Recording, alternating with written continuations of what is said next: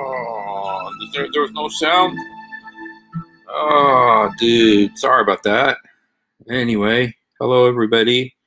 We have our brother Ray who's going to be coming on with us in a second. And hopefully sent him the invitation. And we're supposed to start at 8:30. So it's 8:32, 2 minutes here. And I really wanted to...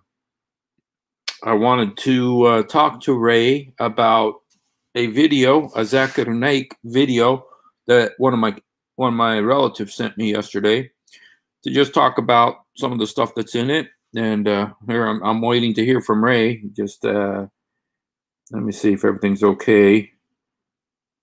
Make sure. Sometimes stuff happens, so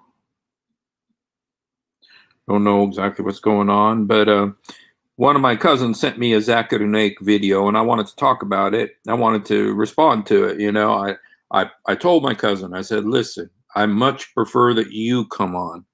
I don't want you just to send me videos of Zakir Naik and Ahmed Didat and Shabir Ali and all these guys. I want you to come on and talk. Let's talk, you know.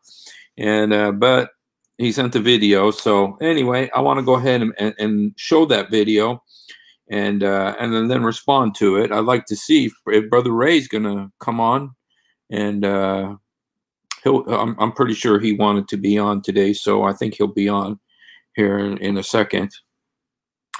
Maybe I ought to call him. Oh, here we are. Welcome, Brother Ray. شكرا. أهلا وسهلا بك. أهلا بكم. I was just telling everybody about that I have a friend of mine, possibly a cousin, but I think it's like, if it's a cousin, it's like a third or fourth or fifth or sixth cousin, like that, you know. I used to know his great grandfather or something like that when I was a kid, you know, because I'm 100 years old. Yeah. So, but anyway, he sent me a video by Zakir Naik. Have you ever heard of Zakir Naik? I'm afraid not. Okay, Zakir Naik is like the big Muslim apologist, and he's been in trouble several times for supporting militant groups and stuff like that. He's been arrested, but he's very, very popular, and he's got one of the biggest TV stations, Muslim TV stations. I don't know. Have you ever heard of Ahmed Didat? Of course. Yes. Well, he's like the Ahmed Didat of today. Was he also an Ahmadi? Yes, he's got some. But anyway, my cousin, or I'm not sure if it's a cousin. Yeah. He sent me a video. I just thought maybe we'd look at it, and then I'd like to hear some of your comments about what he says, if that's okay. Okay. Yeah. You know, if anybody comes on who would like to come on with us, we welcome that too. But until then, let's go ahead and just look. First of all, how are you feeling? I'm good. Yeah. Feeling good physically? Yeah, I'm all right. Well, you look good. Thank you. You sound good. So you've had your eyes examined recently?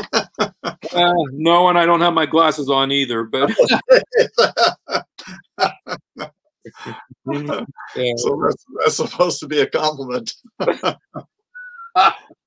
Hey, with all the stuff you say to me, it's like, yeah, that's all you're gonna get. But okay, let's go ahead and see this. Let me see. I think it's on here. Okay, this is Zakir Naik. Ahlan sahlan. Welcome, Slam.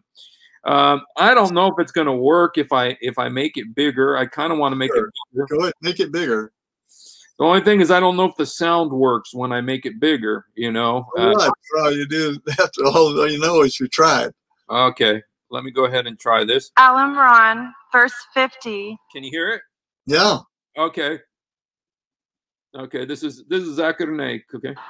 It says to follow the teachings of Jesus. Why doesn't anyone do this? Can you mention your name, sister, please? Chastity? Sister asked a question that the Quran says in Surah Imran, chapter 3, verse number 50, that we have to follow the teachings of Jesus Christ, peace be upon him. And there are many verses which say that we have to believe in Jesus, peace be upon him. Sister, let me clarify that Islam is the only non-Christian faith which makes it an article of faith to believe in Jesus Christ, peace be upon him. No Muslim is a Muslim if he does not believe in Jesus Christ, peace be upon him. We believe that he was one of the mightiest messengers of Allah subhanahu wa ta'ala. We believe that he was the Messiah translated Christ. We believe that he was born miraculously without any male intervention, which many modern day Christians today do not believe. We believe that he gave life to the dead with God's permission. We believe that he healed those born blind and lepers with God's permission. The Christian and the Muslim sister, we are going together. But one may ask, where is the parting of ways? The parting of ways is, sister, that many Christians, they say that Jesus Christ, peace be upon him, he claimed divinity. He said that he was Almighty God. If you read the Bible, sister, there is not a single unequivocal statement in the complete Bible where Jesus Christ, peace be upon him, himself says that I am God, or where he says worship me. If any Christian can point out a single unequivocal statement. Okay, no, you know, it goes on a little bit more than that. Is there anything you'd like to talk about, comment on? No, it's good. Let's listen. Okay, I'll play the rest of it. A single unambiguous statement in the complete Bible where Jesus Christ, peace be upon him, himself says that I am God, or where he says worship me. I am ready to accept Christianity today. I am not speaking on behalf of my other Muslim brothers. In fact, if you read the Bible, it's mentioned in the Gospel of John, chapter number 14, verse number 28. Jesus Christ, peace be upon him, said, my Father is greater than I. Gospel of John, chapter number 10, verse number 29. My Father is greater than all. Gospel of Matthew, chapter number 12, verse number 28. I cast out devil with the Spirit of God. Gospel of Luke, chapter number 11, verse number 20. I cast out devil with the finger of God. Gospel of John, chapter number 5, verse number 30. I can of my own self do nothing. As I hear, I judge, and my judgment is just. For I seek not my will, but the will of Almighty God. But the will of my Father. Anyone who says that I followed not my will, but the will of Almighty God, he's a Muslim. Jesus Christ, peace be upon him, was a Muslim. He never claimed divinity. And it's clearly mentioned in the book of Acts, chapter number 2, verse number 22. Ye men of Israel, listen to this. Jesus of Nazareth, a man approved of God amongst you by wonders and miracles and signs which God did by him, and you are witness to it. Jesus of Nazareth, a man approved of God amongst you by wonders and miracles which God did by him, and you are witness to it. So we believe that Jesus Christ, peace be upon him, he was one of the mightiest messengers of God, but he was not God. So here we differ. As far as the teachings are concerned, your basic question was that Quran says we have to follow the teachings of Jesus Christ, peace be upon him. When Jesus Christ, peace be upon him, came in this world, he was only sent for the Jews, only for Bani Israel. The Quran says clearly in Surah Saf, chapter number 61, verse number 6, that Jesus Christ, peace be upon him, came as a messenger to the Bani Israel. It's mentioned in Surah Al-Imran, chapter number 3, verse 49, that Jesus Christ, peace be upon him, was sent only for the Bani Israel. It's mentioned in the Gospel of Matthew, chapter number 10, verse number 5 and 6. Jesus Christ, peace be upon him, he says, go ye not into the way of the Gentiles. Who are the Gentiles? Non-Jews, Hindus, Muslims. Go ye not in the way of the Gentiles. Enter ye not into the city of the Samaritans, but rather go to the house of the Lordship of Israel. And a similar message is repeated in the Gospel of Matthew, chapter number 15, verse number 24. He says to the apostles that I have been sent not but to the Lordship of the house of Israel. So Jesus Christ, peace be upon him, was sent only for the Bani Israel. And his message was supposed to be followed only for a particular time period. That's what the Bible says, that's what the Quran says. In spite of this, sister, if you read the Bible, what Jesus Christ, peace be upon him, says, if you analyze, it's mentioned in the Gospel of Luke that Jesus Christ, peace be upon him, he was circumcised on the 8th day. Muslim, mashallah, we are circumcised. Majority of the Christians aren't circumcised. So if you say that following the teachings of Jesus Christ, peace be upon him, makes you a Christian, then I'd like to say that I am more Christian than the Christian themselves. It is mentioned in the Bible, in the book of Ephesians, chapter number 5, verse number 18, that be not drunk. It's mentioned in the book of Proverbs, chapter number 20, verse number 1, that wine is a mocker. We Muslims, we don't drink alcohol. Quran says in Surah Ma'idah, chapter number 5, verse number 90, alcohol is haram. We don't touch it. We don't touch it as a whole. The Muslims are the biggest community of teetotalers. So according to the Bible, you should not have alcohol. It's mentioned in the Bible that you should not have pork in several places. It's mentioned in the book of Leviticus, chapter number 11, verse number 7 and 8. It's mentioned in the book of Deuteronomy, chapter number 14, verse number 8. In the book of Isaiah, chapter number 65, verse number 2 to 5. No less than 5 places that you should not have pork. We Muslims, we don't have pork. But majority of the Christians, they have pork. So if Christian means a person who follows the teachings of Jesus Christ, peace be upon him, we Muslims are more Christian than the Christians themselves. I can go on and on. When Jesus Christ, peace be upon him, was asked that which is the first of the commandments, he mentioned in the Gospel of Mark, chapter number 12, verse number 29. He said, Shama Israelo Adnai Haino Adnai Echad. It's a Hebrew quotation which means, Hear, O Israel, the Lord, our God, is one Lord. We Muslims, mashallah, we believe in none but one God. Majority of the Christians, they believe in Trinity. Father, Son, and Holy Ghost. So if you say Christian means a person who follows the teachings of Jesus Christ, peace be upon him, we Muslims are more Christian than the Christian themselves. And you can refer to my video cassette, similarities between Islam and Christianity, which will give you more details, that we are following more of the Bibles, the teachings of Jesus Christ, peace be upon him, than the Christian themselves. Hope that answers the question, sister. May I request? Okay. This. You notice what he left out. Oh, he left out a lot. No. He left out the central issue. See, I ask you if he was Ahmadi like Ahmadidat. Yeah. I would like to have heard him say what he thought about the cross. Because the Ahmadis believe that Jesus was crucified. Yes, and he swooned. He was swooned, and he was revived by Mir Hamisa. Yeah. And then went to India, lived to 120 years old, got married, had kids, and is buried there in a tomb of Yusuf in Kashmir, in Srinagar. I've been very interested in hearing him deal with the cross, because if he did and believed like the Ahmadis, he'd be a kafir. See, this is what's got you upset at me a bit, is that I believe he quoted all the verses that I'd quote, and saying that there's many times where the Muslims keep the teachings of Jesus in the Bible more than the Christians because of the traditions. He's excellent. He's very smart. He's smart like our friend Allah, because he knows many of these verses. But the main point that he doesn't deal with, the sticking point, and probably because if he's Ahmadi, he doesn't want to reveal that, because he would be booed out by the Sunnis. Well, you know what? There's many videos of him talking. Well, he believes in the swoon theory. Yeah.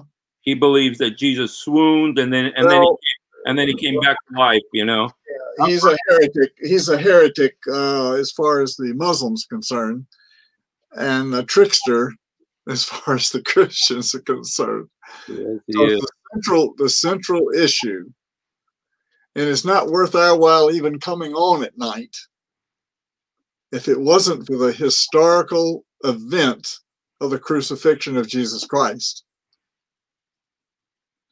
You see, Jesus was crucified. There's not a Jew anywhere, and I'm sure that Allah's rabbi who taught him, he very much believed that Jesus was crucified. I'll bet you he didn't deny it. Because the Jews have suffered.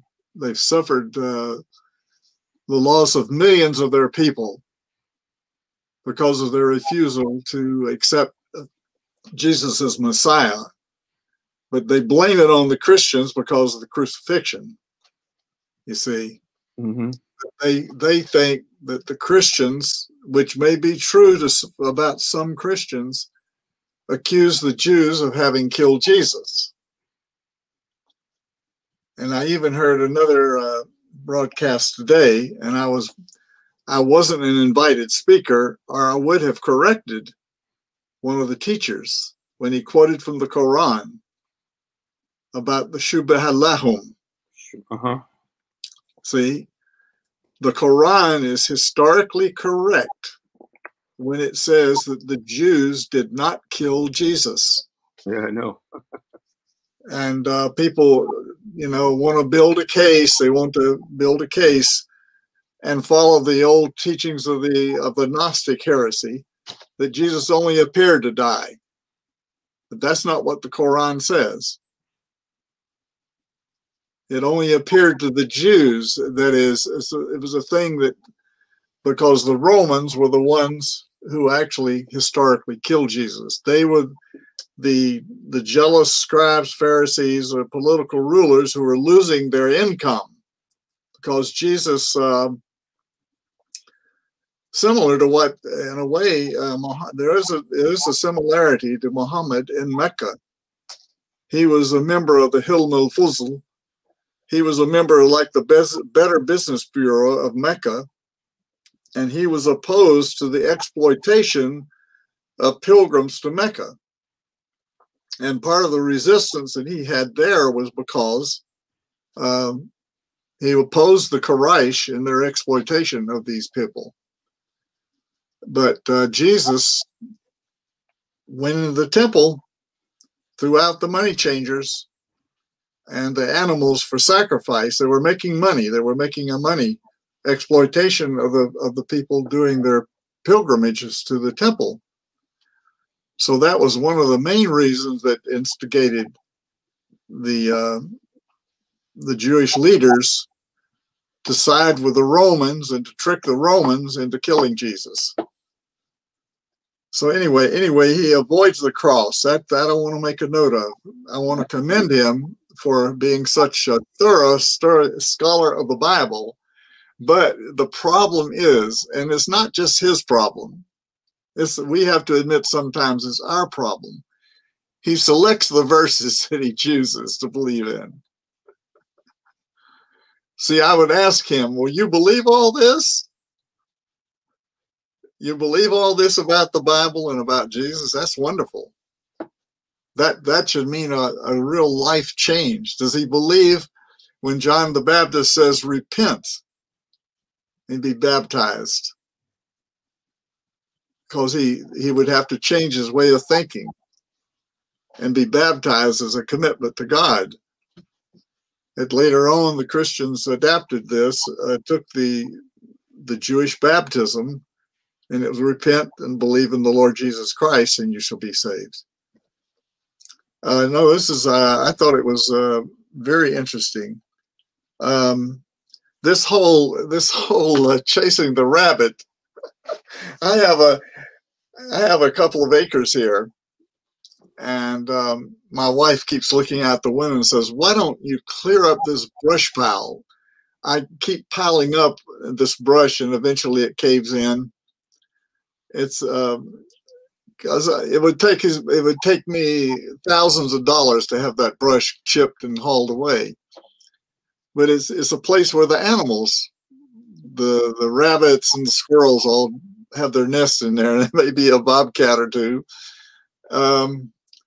But these people, unfortunately, they chase the rabbits on this thing about Jesus saying he was God or not.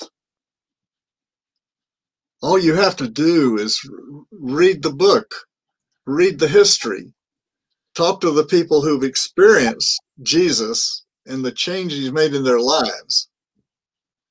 And then even the Quran itself lifts him above every prophet, including the prophet of Islam. He's more, he's better, he does everything better. He's a word from God, spirit from him, everything. He's closest to God in heaven. And, you know, all of this about Jesus, if people would just believe what the books say about him, and then they would experience him through the power of the Holy Spirit. That's the Trinity. The Trinity is God coming to us through the words of Jesus and the words of the prophets, convicting of our sin, and then the Holy Spirit of God does this work internally. Jesus came to give us the Spirit of God, the Spirit that Adam lost in his rebellion in the garden, to turn us back to the Garden of Eden. And that's what we will find when we die, if you know Jesus. In fact, he'll come and get you. He's prepared a place for us, and he will come again and take us to himself. So the amazing thing about it is, this brother, as well as our other brother, quotes the Bible frequently and memorized the Bible totally. So my question is just, my challenge is, believe it. Believe it. Don't just use it as a sword to jab your enemy or your opponent in a debate. Take it into your heart. Let God stab you in the heart and bring you to a recognition of who you are before God and what is your future. So this is the wonderful thing about these guys that are, this guy just, he taught more from the Bible than he did from the Quran. So, but the problem is the big omission. The big omission was the cross, because it's on the cross, a historical event where Jesus suffered and died unjustly, undeservedly, and the Muslims are correct that why would God let this happen to a pure, sinless prophet? It's a mystery. It's a mystery because God is love. This is where the Christians help the Muslims, where the Bible helps the Muslims, where Muhammad says, you don't get this answer from me, you go to the people who had the book before you. Because the book before you tells you that God, all the attributes of God, the 99 names, there's one name that's missing, and that is God is love. And that's the name that the New Testament gives to God and that Jesus gives to him. This is the unique experience of the Bible, is that the God of heaven would love this creation so much that he would send Jesus to sacrifice himself to cleanse us of sin and to make us worthy of heaven through his sacrifice. The only assurance and the only assurance of eternal life is through Jesus and what he did on the cross for us. And the proof of it, the proof is again another historical event.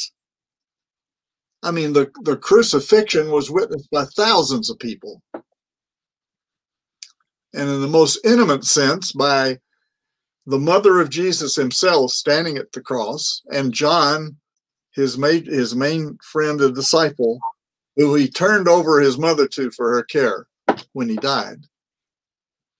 And these others all standing around, and all the Roman soldiers, all the people of Jerusalem saw Jesus being crucified. So that's a historical event. Write it down in history, write it in rock, because it's true. It happened. Whatever you think about Christianity, of Islam, or whatever else, or whatever philosophy, if you don't even care about religion in general, you know this is a historical event. And you, by faith and by action, every moment of every day, confess to it. And you know how? 2021. We still date every day of the year after the birth of Jesus Christ. Now, I know the Muslims have their own calendar. That's fine, but it came 600-700 years later, after the Hijrah. So we testify to it every day, to the life, death, resurrection of Jesus Christ. And the resurrection itself also, that's why Paul is so important. And because Paul comes along and writes down about the witnesses to the resurrection. You had the apostles that are around him, and you had at least 500 other people. 500 is pretty good. That'll stand up in court. So here, whatever you believe, here is historical fact. And that's what you always have to deal with. Mm-hmm. I can lose my faith in all sorts of religions and denominations and political structures, but when it comes right down to it, I have to accept the reality of the historical facts of Jesus, his life, his teachings, his death, and his resurrection. And that's what this man, he avoided that because he knew he was in trouble. He'd be in trouble with the Christians and with the Muslims if he got into that subject. Well, he does talk about it, and he talks about the swoon theory. He says that, you know, what he says is like, it's similar to what Alat said the other day. I don't know if you heard what Alat says. Alat was on another live stream, and he said, Jesus, when he said he'll be like the serpent that Moses lifted up, and that the serpent wasn't a real serpent. And so he's saying it wasn't the real Jesus on the cross. Yeah, well, okay. First time I ever heard that explanation. Oh, I can. This is a symbol it's used for the medical profession, you know. Yeah.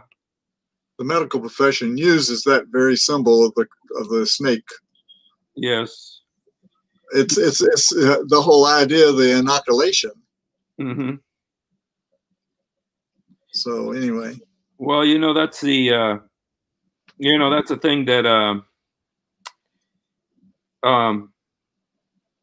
I was telling you what Zakir Naik says, because I've done programs about him before. Yeah.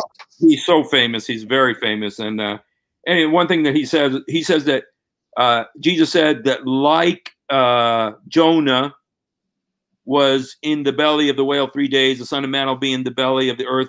He says, was Jonah dead?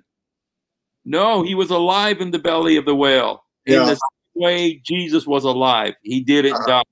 And so that's how he explains away the death and resurrection. Yeah, of course. Yeah, we know what he's doing. Yeah. But then again, here you got the historical record. What are you going to do with the historical record? Yeah. That he was nailed to the cross. That it was time to. It was a high Shabbat. It was a high holiday. They had to finish him up and get him off the cross, all three of them, in order not to pollute Jerusalem, the city, during the holiday. And so they came by and they broke the legs of the other two thieves in order to make sure they died. They broke their legs, you know, smashed them with a hammer or whatever. But with Jesus, they saw he was already dead, and so they stabbed him with a spear. And then water and blood flew out, which was indicative that Jesus didn't die just from the being hanging on the cross. He died from a burst heart. The blood and the water had already separated. He was dead. So these are medical proofs. Wow. Anyway, how is that? What does that mean, though, that the water and the blood were separated? I've heard that medically it just showed that Jesus was dead, and this is what happens when the heart bursts. That the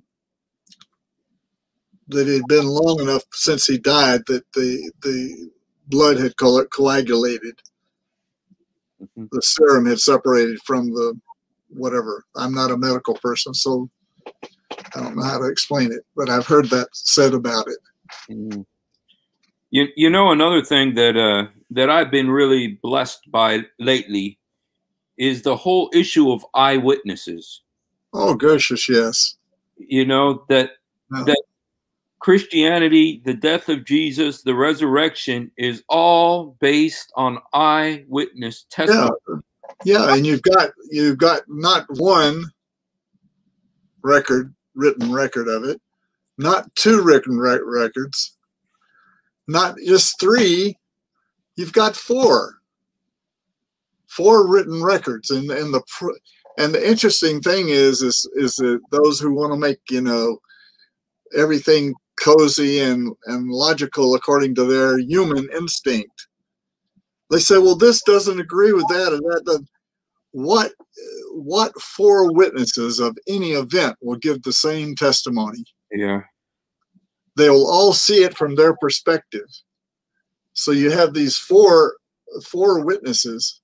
Of course, now Luke got his probably from Mary. You see, that's what's amazing to me. Yeah, he was a medical doctor. He was not even a Jew. He was a Gentile medical doctor.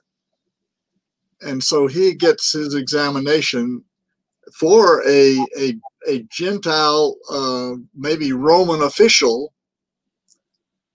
He's doing a scouting exposition to find out what was the real truth about Jesus and why all this stir up in the empire. And so he was writing this record down for Theophilus, for the Roman official. And he picked up these testimonies. That's why, in fact, I'm reading Luke 14 and 15. We have a new pastor in our church, and he's assigned everybody to read the Bible through in a year. And I figured, well, I might as well get with it too again. And reading it, and here you got the Sermon on the Mount. And so my question is, Matthew has the Sermon on the Mount all in one capsule from Matthew 5, I think, up to 7. He's got it all cozy in what we would call a Christian catechism. But Luke, he scatters it throughout his gospel because he's picking this up from people who heard it. He's picking up from multiple sources.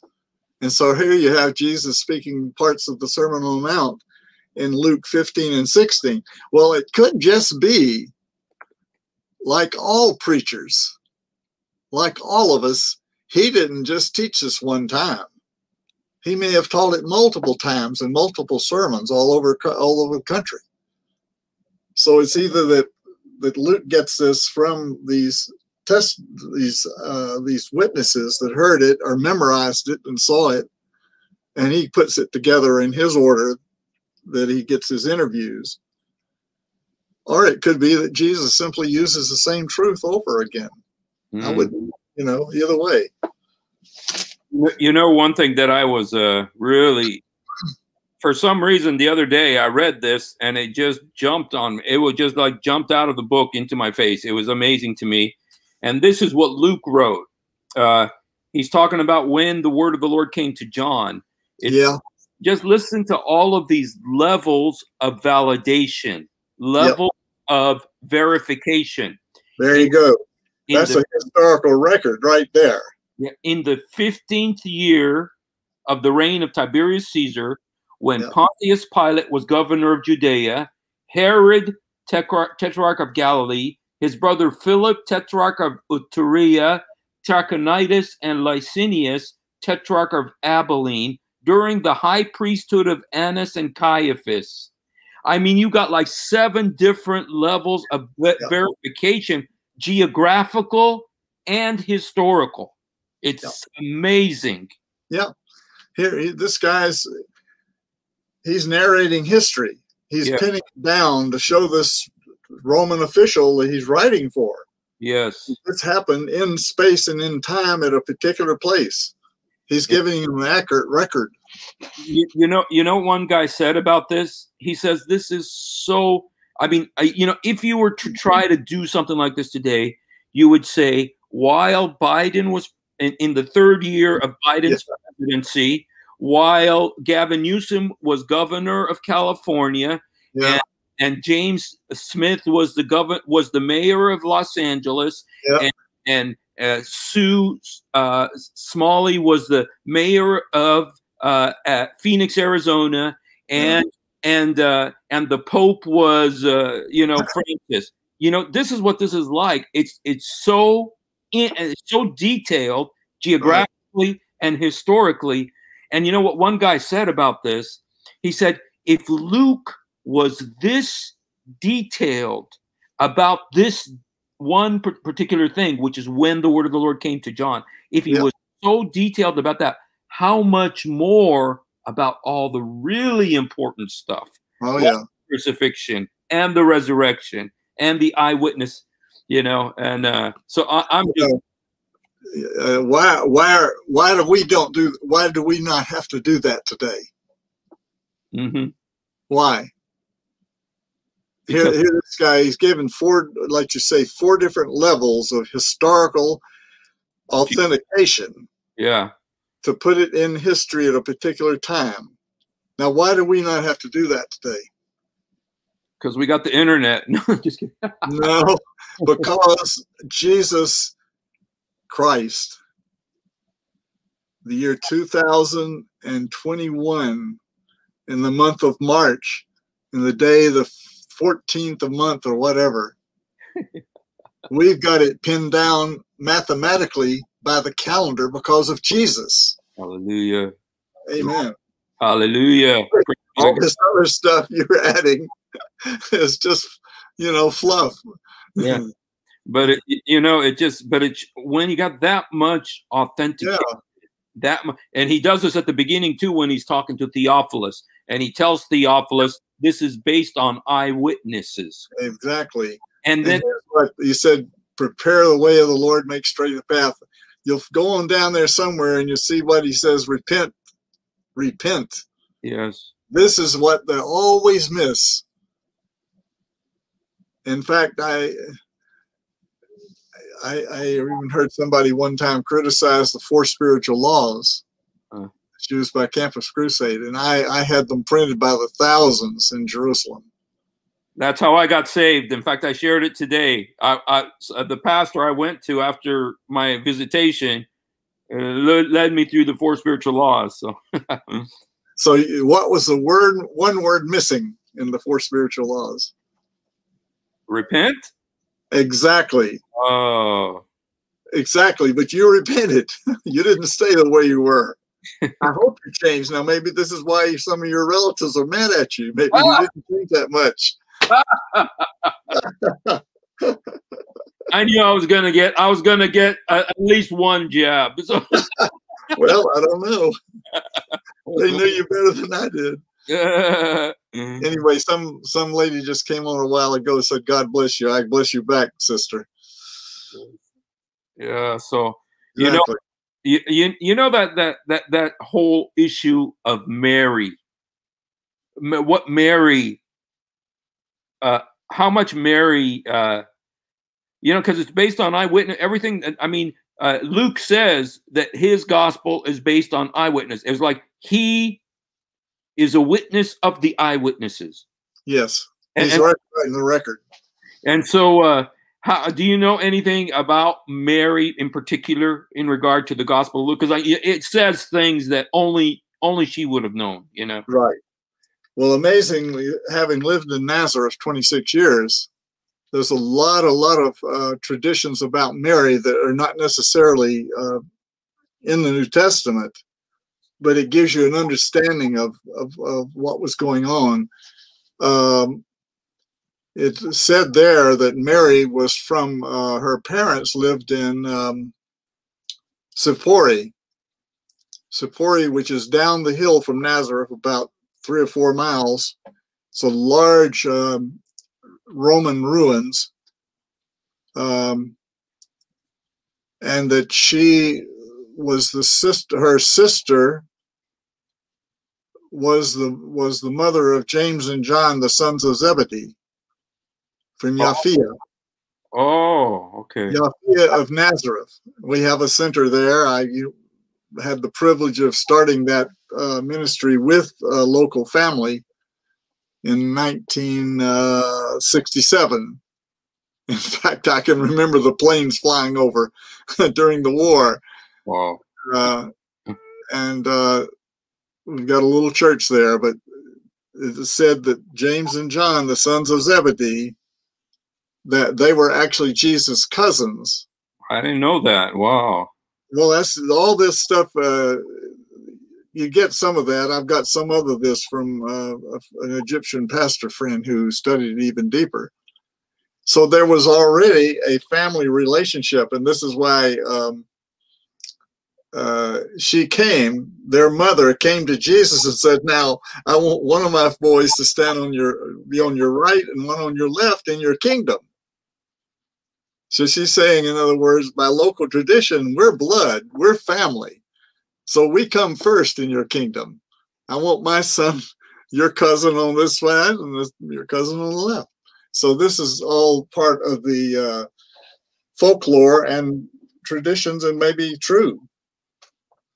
You know that a lot of times there's some truth in those, you know, in some of those legends and some of those, you know, yeah, it clarifies some of the relationships. Yeah, because Jesus was, and they all went down. See, Nazareth is up 1,000 feet. It's like Temecula. You're near San Diego. My daughter lives up there, and they had snow. They had snow and hail. Oh, I remember. During the cold spell the other day. Yeah, I was. And Nazareth is the same way. It's up there, but the Sea of Galilee is 600 feet below, and that's only 30 miles. It's a good walk, 15, 20 miles down in the valley. And they used to go down there during the winter and fish and cultivate gardens, vegetables. And there's still Arabs today, good friends of mine, who still do that. They have their little huts and their little house down there, about a mile in from the sea, and they spend their winters down there where it's warm, not snowing and hailing up there in the mountains above. Wow. It's still done to this very day. Wow. So that whole scene is so familiar when you're living out there. Yeah, because I know there's a high Nazareth and a low Nazareth, right? That's Nazareth is on. It's in a dip in the valley. You got Armageddon. You've got the Valley of Megiddo, and you've got a mountain that goes almost straight up. That was the Mount of Precipitation, where the Nazarenes brought Jesus to throw him off when they didn't like what he preached in the synagogue to them. But then you have another dip above that because there's a little valley up in the mountains there, and that's Nazareth. And it's ringed by this horseshoe, actually a horseshoe shape of mountain, and Nazareth is down there in the valley. And on one side is ancient Nazareth, and the valley's ancient Nazareth, and up the hill, it's grown up to that hill, to the west, and to the east, around the other part of the horseshoe, the Jews have built a large settlement town. They call it Upper Nazareth. In Hebrew, not Fradelit. Okay. And the only difference, the only way a Jew could tell where I was from, if I said Nazareth, I'd have to say, not said it. They would know that's Lower Nazareth or Arab Nazareth. Oh, not said. But if I said Natrat, that's Upper Nazareth. Okay. They have their own way of signaling each other about where you lived. Well, in Arabic, it's Nasira. Nasira, yeah, Nasira. Yeah. It's Nasra el-Ulia, Nasra el-Adi. Yeah. I used to love. It's a beautiful city. You can ride up the hill and look out over the city at night is absolutely beautiful. Wow. And then dipping down over the Mount of Precipitation, you have the whole Valley of Israel, the Valley of Israel, Armageddon, on the way to Megiddo. It's a such totally beautiful place. Yeah, I've been there many times, into the Sea of Galilee and everything. And so, you know, that, but you know, with the Gospel of Luke, you know, I always think about, you know, how about Matthew? Do you know where Matthew got his information about the nativity?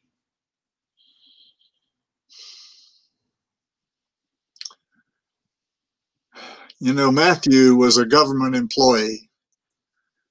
He's what they call in Hebrew a yeki.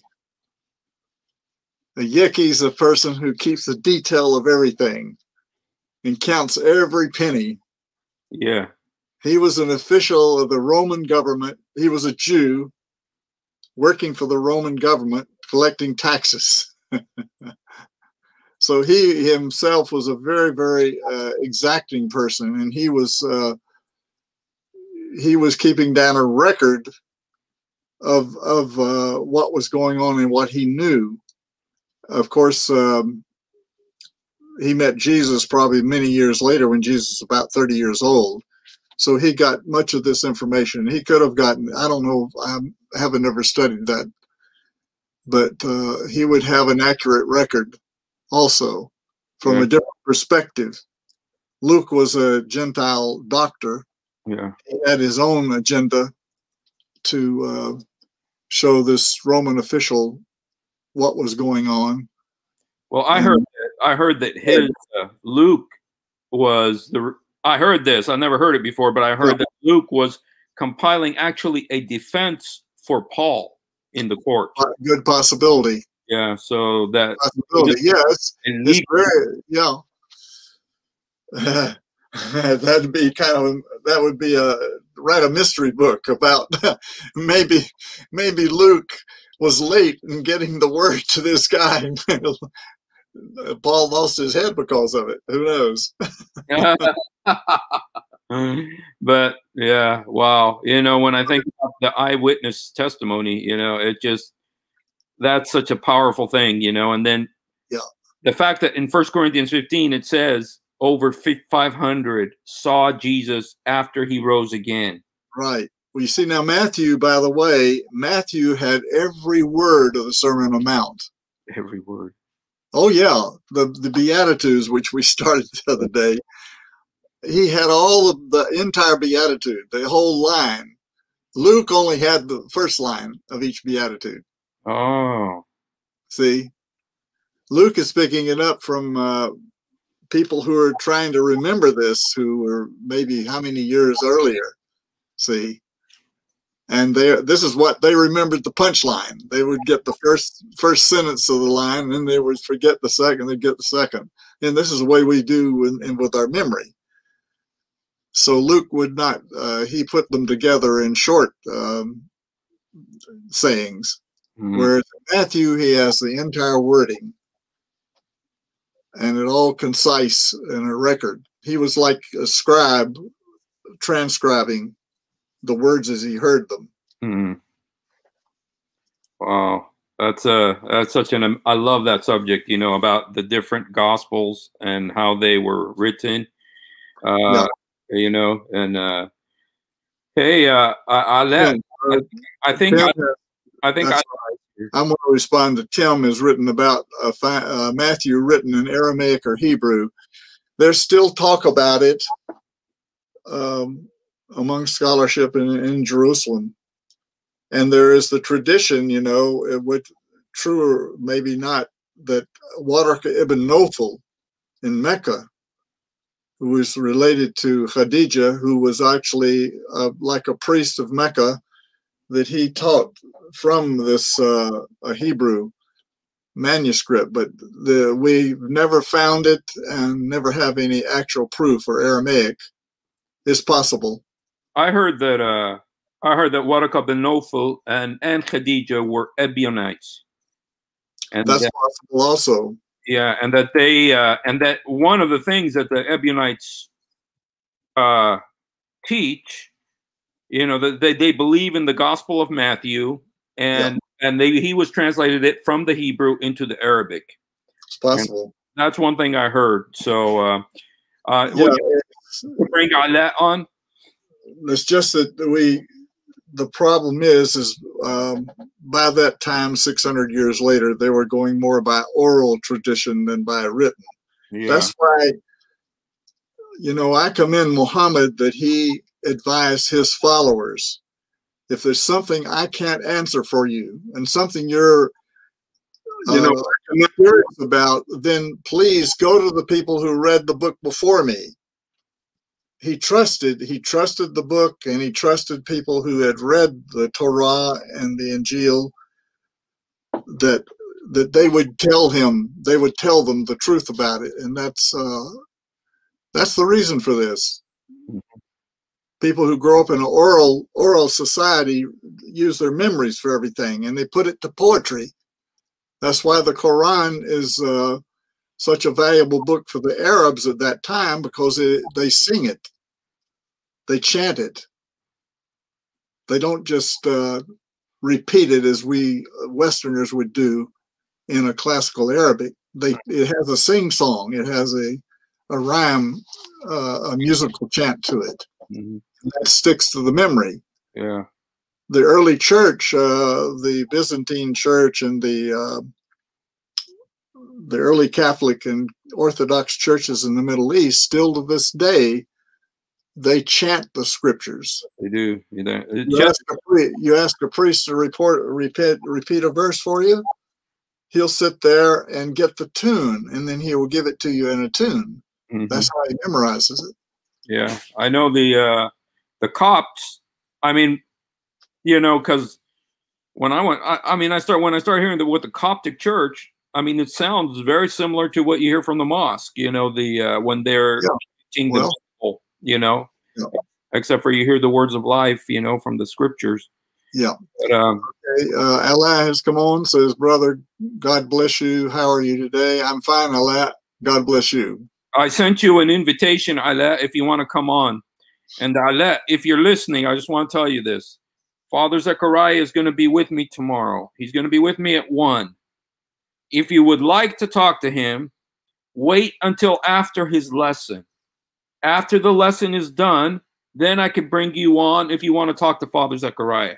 Okay, but not before. But it has to be after, because he's doing a lesson. After his lesson, if you want to come on and talk to Father Zechariah, come on tomorrow. But talk to him after the lesson, not before. Well, that's your charge if you're in charge. Yeah. I'm in charge, man. Rock and roll. At least I could be in charge here. Us Palestinians aren't in charge. You know, we're always someone. Tell me, they had a big thing on television yesterday about it. About what? About the whole history and conflict and all. They had your brothers out there with their slingshots and their stone throws and all that. You know what?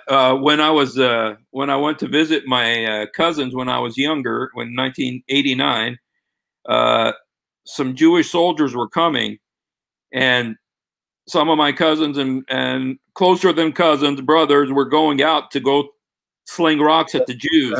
I know. And I told my brother, I said, I'm coming with you. He says, you don't know how to throw rocks. I says, I'm not going to throw rocks. I'm not going to throw rocks. And he says, well, you get shot. I said, well, you'll probably get shot too, so we'll get shot together. So he didn't go, so praise God. Yeah.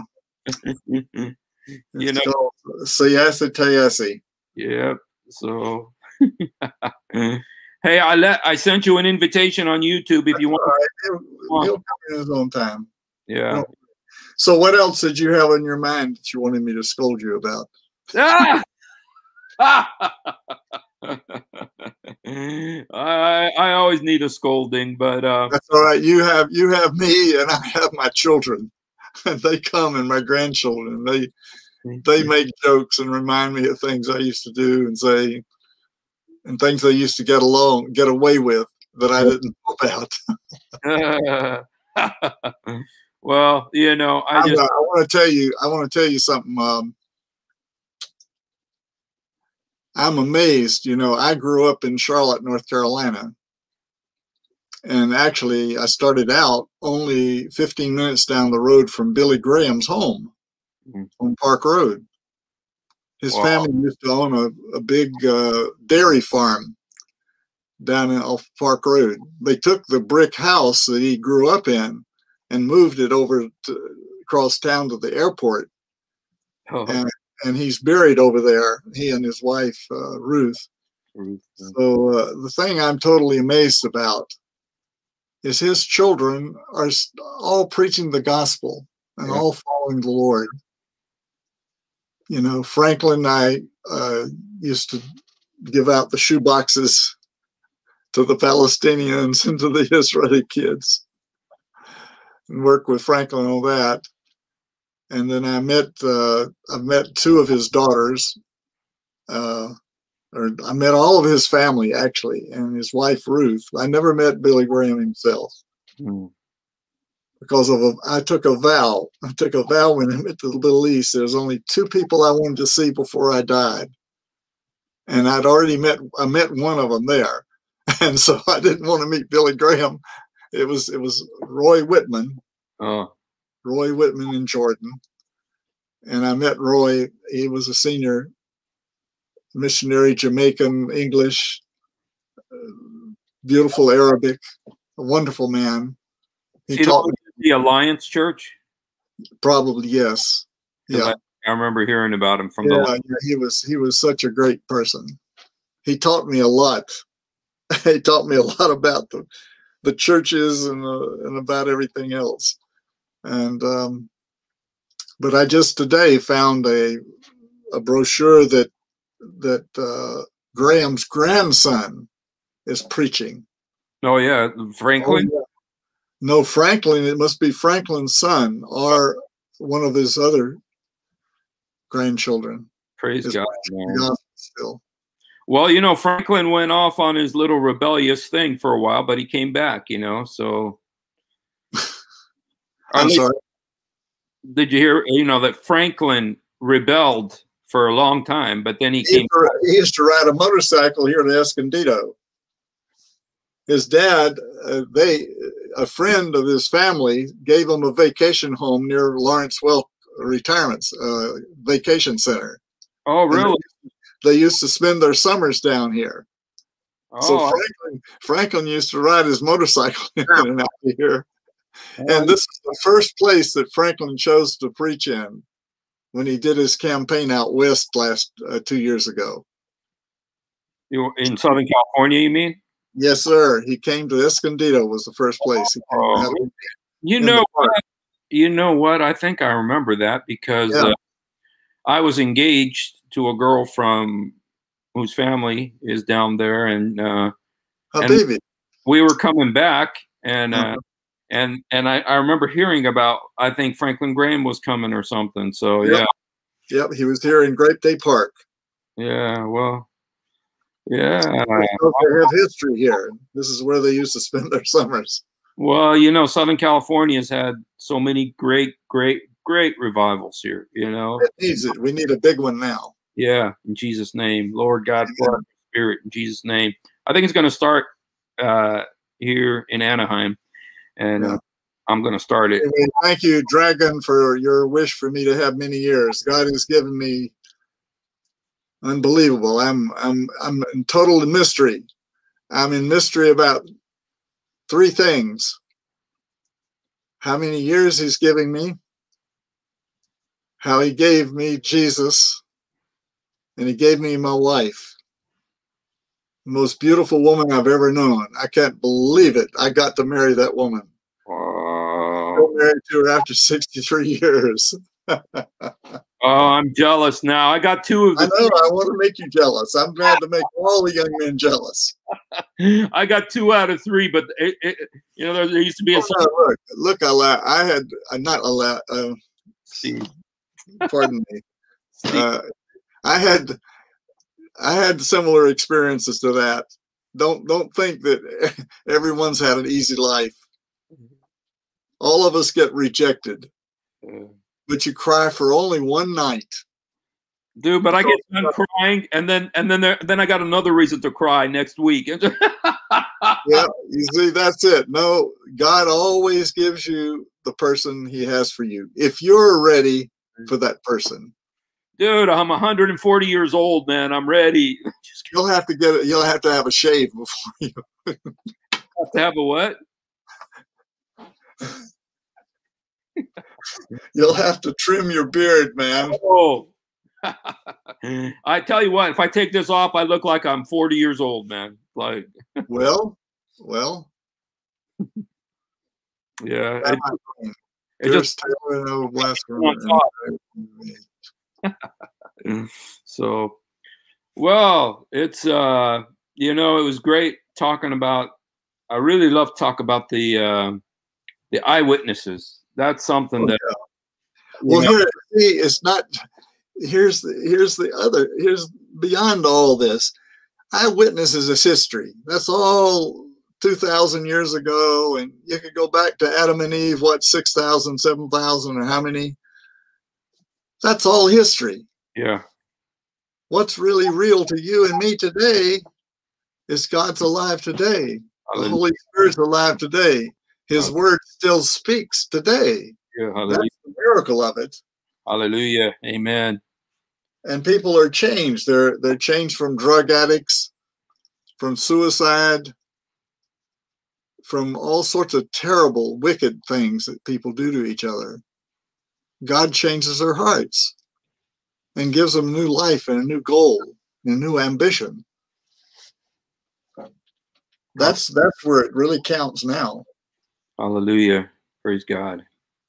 You know what? That's what happened to me. You know, it was like, you know, I didn't know that much about Christianity. Well, I did. I used to read in the encyclopedias and stuff. I was always interested in the prophets and the Bible and stuff. And but just one night, Jesus came, and it was like, you know, it was so powerful. It changed me right there, right then. Amen. You know, I just knew that. I knew that he was the Son of God. I knew he died on the cross for me. I knew he rose again for me. And, I didn't believe that before, but when he came, I knew it. And when he came, the funny thing is, it was like he was an old friend, like I had known him before. I was just like, oh, Jesus. You know, it's just like, yeah, like I haven't seen you in a while. Well, that's a big difference in understanding about God. That he's not just a holy ruler, judge, yes, dictator, and one who's always going to smash you for your sins. Jesus puts a whole new face on God. It's the true meaning of the Rahman Rahim. Jesus gives the true picture. He explains it in one word, mahabba. Mahabba. Yeah. Now it doesn't mean he's a wimp. It doesn't mean he lets you get by with anything. And he doesn't mean that he doesn't judge evil. But he provides a way of escape for a man. There's no temptation that'll take you except what you're able to resist, because God gives you a way to escape.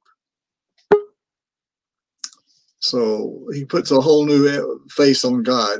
You asked me the other day, what do you believe about Jesus? Well, the only thing I know about God is what Jesus teaches me. It's through the word, the testimony of the word, the revelation in my heart. That when I get before the throne, before the judgment, it's going to be Jesus. I can't stand alone. It's got to be him. He's the one who takes our place. And he did that. He did that on the proof of it. He did it on the cross. And he does it through the Holy Spirit as our intercessor. Hallelujah. Amen. That's what happened to me. So Hey, Alet, how are you? Yo, man. Assalamu Hi, alaikum. welcome. Am I Welcome, coming Sam. clear? We can Am hear I you. coming? Okay, good, good, good. Actually, I don't have much to say. I just wanted to say hi to our brother Ray. And Oh, I'm yeah. so glad. Huh? I'm so glad that, Say hi you're to me. using my words. I'm glad that you're using my words. You said, I'll school you. I Ah! love it once you said, I'll school you. It's good. Yeah. Actually, I was not here from the beginning because actually I was having a discussion in another channel with 5 or 6 pastors, and we had a very nice discussion for more than 1 hour. But sadly, after we finished the discussion, they deleted right away. I was disappointed. Why did they delete it? I was planning actually to record it and to upload it. Actually, one of the pastors was offended at the end. They called up one of them and he came, I don't know, as backup or what. Then he started attacking and he was so frustrated and he was shouting. I apologized to them. I said, sorry, I didn't mean to offend anybody here. I really wanted to upload it on my channel, but sadly that now it says that this video is unavailable. I was so sad. It's in the channel of Pastor Jason. The Pastor Jason, he's one of the speakers from Speaker's Corner. He's been a pastor for more than 25 years, and he was a pastor in Ghana. But luckily, I was able to record almost 3/4 of the conversation, and I will upload it. So I hope that Ray, you can watch it. It's a very interesting discussion, really, with 5 or 6 of them, and they're all pastors. They even introduced themselves to me. So it's under what's his name, Pastor Jason. What would be his? Yeah, he's he's well known in Speaker's Corner in England and Speaker's Europe. They know Corner, him. okay. They know him. They know him. Most of them Great. know him. Yeah, I'll try to give a listen to it. I always I'll get send it. you. After I upload the video, I'll send it to you by FB so you can watch it, because I was able to record around 30 minutes, 35 minutes, but Great. at the end of the video, it said, this video is unavailable.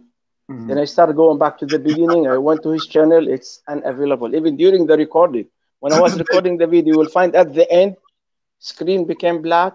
I'd say this video is unavailable. Maybe because so it was deleted. He lost his cool. He didn't want to expose. No, I don't know. I was really surprised. I know Pastor Jason and Pastor Mike. They're good. We had several debates together in the past. My first debate was with them. Is Jesus God? For more than 3 hours, and it's uploaded on my channel. Yeah, it's on my channel. So I was surprised that he deleted. That he was right. Huh? Yeah, he was. let me tell you something. When I talk about the deity of Jesus, I always use the Unitarian argument. So I don't bring my own argument. I bring argument of those Christians who base their argument on the Bible as the Unitarian. So I don't bring something from me. You know who was the founder of the Unitarian faith? I'm not sure. I don't know. To be honest with you, I don't. I'll just give you a hint. In fact, I sent Steve something. I can also send it to you. I know his name, but I forgot it. Believe me, I know. I studied about him. What's his name? You want me to tell you, or you want to find out? I remember. I really know his name. Shortcut. His name was Servetus.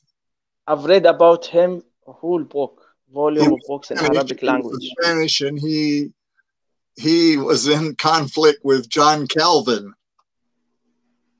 And he had views about Jesus and the Trinity that you will recognize them maybe even better than me, because you studied the Eastern Orthodox and the Coptics and the difference. You know, Arius, Father Arius or Priest Arius, Ariusiyin. Arius may have had something. Yes, they are one of the oneness, the Unitarian, and I studied about him and about it. Arius is another issue. I'll have to dig it in. That's what I'm talking about. I've learned a lot of argument from the Ariuses. Yeah, but although oneness Unitarians online. The Trinitarians are not the Trinitarians. The Unitarians themselves evidently claim Servetus as one of their founders. It could be that they do. See, I have in my family people way back in New England who were Unitarians, so I had some interest in that. But this is a very interesting because Servetus got Calvin and the other theologians in Europe so upset that they sentenced him to death. I think it had a lot to do with politics between Spain and France and Switzerland, perhaps. Calvin wanted him to be beheaded because he said that was a quicker death and less painful. But instead, he got caught. Servetus got caught, and actually, they burned him on a pile of his own books. Oh, wow! That is to me a total denial of the Christian faith.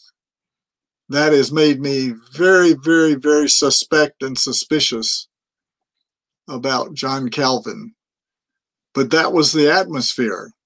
That's what disturbs me and bothers me about the debate atmosphere, that if we can't come away as human beings, respecting each other as human beings, we'll end up making those terrible mistakes that they made in the 16th, 17th century of literally killing people that they were opposed to. I mean, the Christians have blamed Muslims for killing, taking Islam by the sword. But the facts are, unfortunately, that some Christians have used the same techniques to enforce their faith. And that is very, very, that's why I told Steve that I'm a Baptist. We are people who've always been persecuted for our love for religious freedom and the freedom of speech and the freedom of belief. We don't accept babies as members of our church because we believe every person has to decide for themselves or be of an age where they understand their faith to be baptized and become believers. So we differ, and we've had strong persecution, and we were among the founding members of the United States because of that, because the Church of England had used the Catholic method of the Inquisition and whatever for people who disagreed with them. That's why I want you guys to be more peaceable toward each other, and I have to scold Steve not to get his relatives so fired up and upset. The thing is, Ray, Ray, even when I do something nice, like I mean it, I'll do something, like I did. Jesus, says that, that Jesus, who said that Jesus is the Son of God? Gabriel said he's the Son of God. God said, "This is my beloved Son." And I did something nice like that, totally, and I still get in trouble. Okay. I accept that you're really trying, Steve, but it might be you'll have to change the subject. No way. That's all I care about, man. I want them to get saved. I want them to know that. This is what you know. I want them to come to Jesus, man. You don't get it. They've got it. They've got the needle and they're sticking it in you. See, they know this is the most touchy subject, and so for me, when I was a Muslim, the thing I could not stand is to hear someone call Jesus the Son of God. I couldn't stand it. But then when I got saved, Jesus came to me, and I knew he was the Son of God, and so I know that that's important. I know that that's the most important. It is important, but in order for them to understand what you're saying, they've got to have the same experience. And until they do, they're going to oppose you, man. I know it, but the thing is by talking about it, by keeping it out there, you see, that opens the door. I believe that keeps the mind open to hear about it. And to is that what happened to you? Yes. Is that that's why you finally got zapped. You got zapped by the Holy Spirit. Yes, it is true. So okay, all right. So maybe God bless you. Maybe you but the trouble is maybe you'd be like Paul. You'll be one of a million rather than a movement. Well, you know what? Maybe they got to cut my head off first, like they did with Paul, and then because my name is Hussein. My name is Hussein, and you know what they did to the Hussein? They the last man we had named Hussein, they made him president of the United States. So I'm back. Am I back in? I know. I didn't realize that I was even disconnected. You went out. I don't know what happened. So no, because I'm at work and it's signal is not so good, especially Monday, first day of the week. You see, first day of the week, and a lot of work, so therefore signal is not that good. Hey, anyway, I was talking. I wanted to tell you something. No, let me. Okay, can you let me? Father Zechariah is going to be with me tomorrow at 1 o'clock. I'm sorry, tomorrow I have to leave early in the morning, so I cannot be. I do apologize.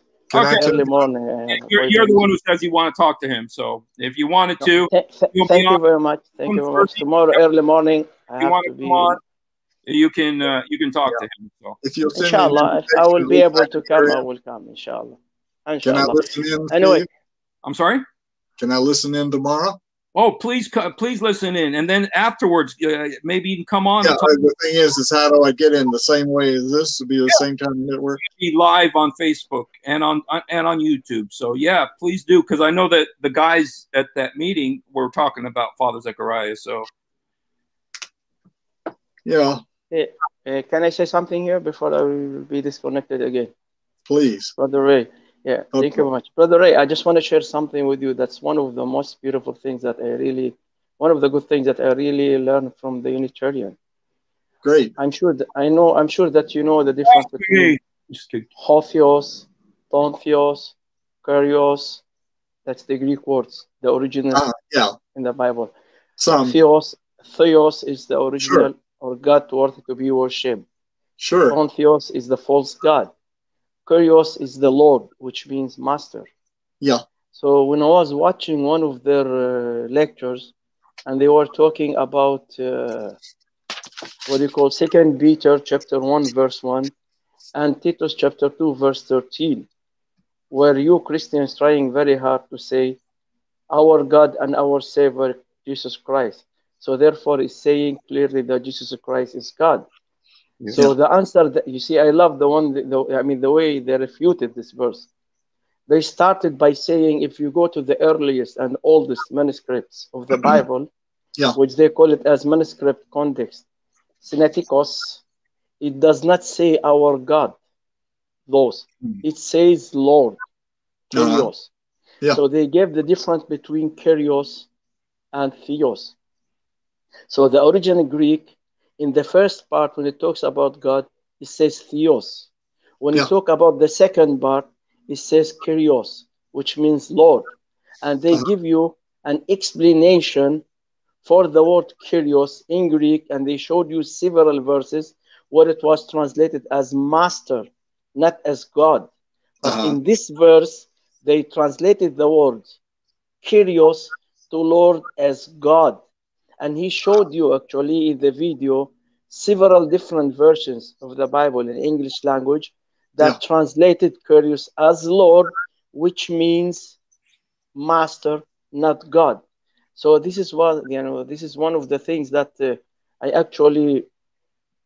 learned from them, how you refute or talk about 2 Peter chapter 1 verse 1 and Titus chapter 2 verse 13, which I didn't know about actually that much in the past. So therefore, I'm telling you, the argument I always use is talking with those Trinitarian according to the logic and argument of the Unitarian, because both of them, their argument and their faith is based on the same book, which you call the Holy Bible. You see? So when I come sometimes and I say that Jesus is not God, you don't need to tell me. So maybe you are a liar. That's a blasphemy. I am only quoting what other Christians say. Come on. You see now, Brother Ray, you see now it's in the text. Dragon says, Aladdin, you are blaspheming now. You see, I do too. I'm quoting what Christians there. It's not what I'm saying actually. You see, that's what Steve. You're blaspheming the Quran. Please, Aladdin is talking to me now. Allah will Messiah. Excuse me, Ray. Let me answer him here. You know, Steve. No, please, Aladdin. If you're talking to me, I don't want you talking to Steve. Okay, please.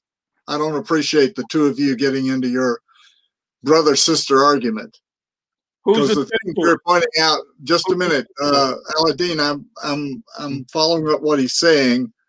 Aladdin, I can't find my Greek New Testament, but in the footnotes of the Greek New Testament, you will have multiple what you call textual variants for the very thing you're talking about. And Christian scholars have been talking about these things for centuries. In seminary, we learn all this, and it's very possible to use these multiple explanations. In the end, I know the Trinity. For instance, in New England, where my relative lived, they had a church that had a joint meeting. They had the Methodists, the Baptists, and maybe the Congregational, and the Unitarians all meet in the same church. But the Unitarians would not sing the doxology because it talked about the Father, Son, and Holy Spirit. So there were things that the Unitarians would not take part in the service, whereas the others would take part. So these are things that are known among Christians, all that I've ever known all my life. But the wonderful thing about it is all these names that they give to Jesus and all the other names. So I assume that you yourself give him the same names, which is very, very encouraging for me to know we have so much similar in our faith with each other. The Unitarians are very, very much closer. And this Servetus guy, he had some of the most beautiful explanations about Jesus. So I'll send it to you by email. It's a little long. It's Wikipedia, and you know Wikipedia may or may not be valid in all sense, but it'll give you an idea about some of the things that Servetus thought.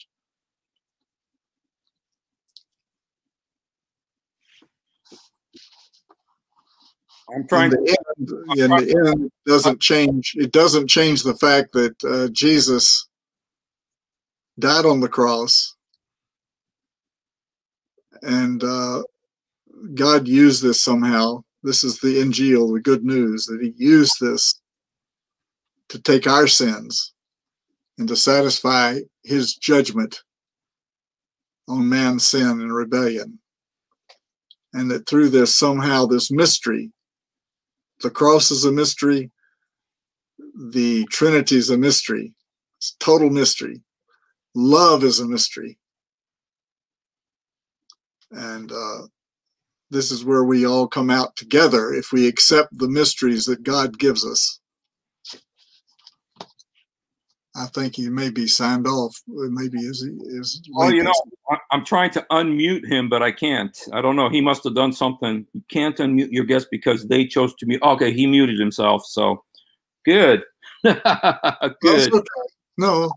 He muted himself, man. I can't undo it if he muted himself. Yeah. And you know, it's like the Bible says, you know, Jesus is the Son of God. Yeah. Can you hear me, please? Can you hear me, Ray? Go ahead. Brother Ray, I'm having a discussion with you. Steve, I didn't mute myself, actually. I don't know how to mute myself on the cell phone. I'm using my cell phone. So please, with all due respect, you don't while I'm talking with Brother Ray. Okay. Please. Well, you're in my house. You don't have to do that. No, please. I have a much respect for him, and it was with all due respect to you, I don't think disrespectful to Ray and to me.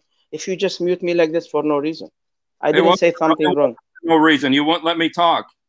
But no, go ahead. Ray told you and me to stop talking. He wanted to talk, so I stopped talking. So please, you never. If you don't want me, No, I was trying to get Steve to stop, but I didn't succeed. So what he did, he muted me and he kept talking.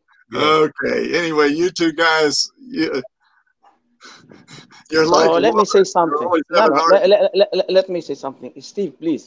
If you are not interested in me talking with Brother Ray, just tell me not to come, and I will not come, and I'll make you happy.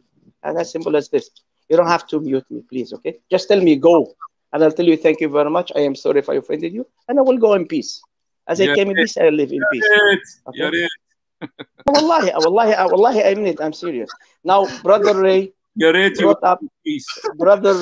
brought up 3 points, and I would like to address them. Please, Brother Ray, so I hope that you allow me. First one, you said that Prophet Muhammad says, if you were in doubt, go and ask the people of the book or the people of the scripture. That's number one. Yeah. Number two, you spoke about Ar-Rahman Ar-Rahim. Number three, the verse that Steve is very, very happy with, and he always quote, اتخذوا أحبارهم ورهبانهم Allah wal Masih. So Al-Masih is Allah from the Holy Quran. So please give me a few minutes to answer that. First of all, what you quote from the Holy Quran, فإن كنت في شك مما أنزلنا إليك فاسأل الذين يقرؤون الكتاب, up to the end of the verse. That's in chapter 10, verse 94. Actually, this verse does not serve any Christian. This verse is against you, not for you.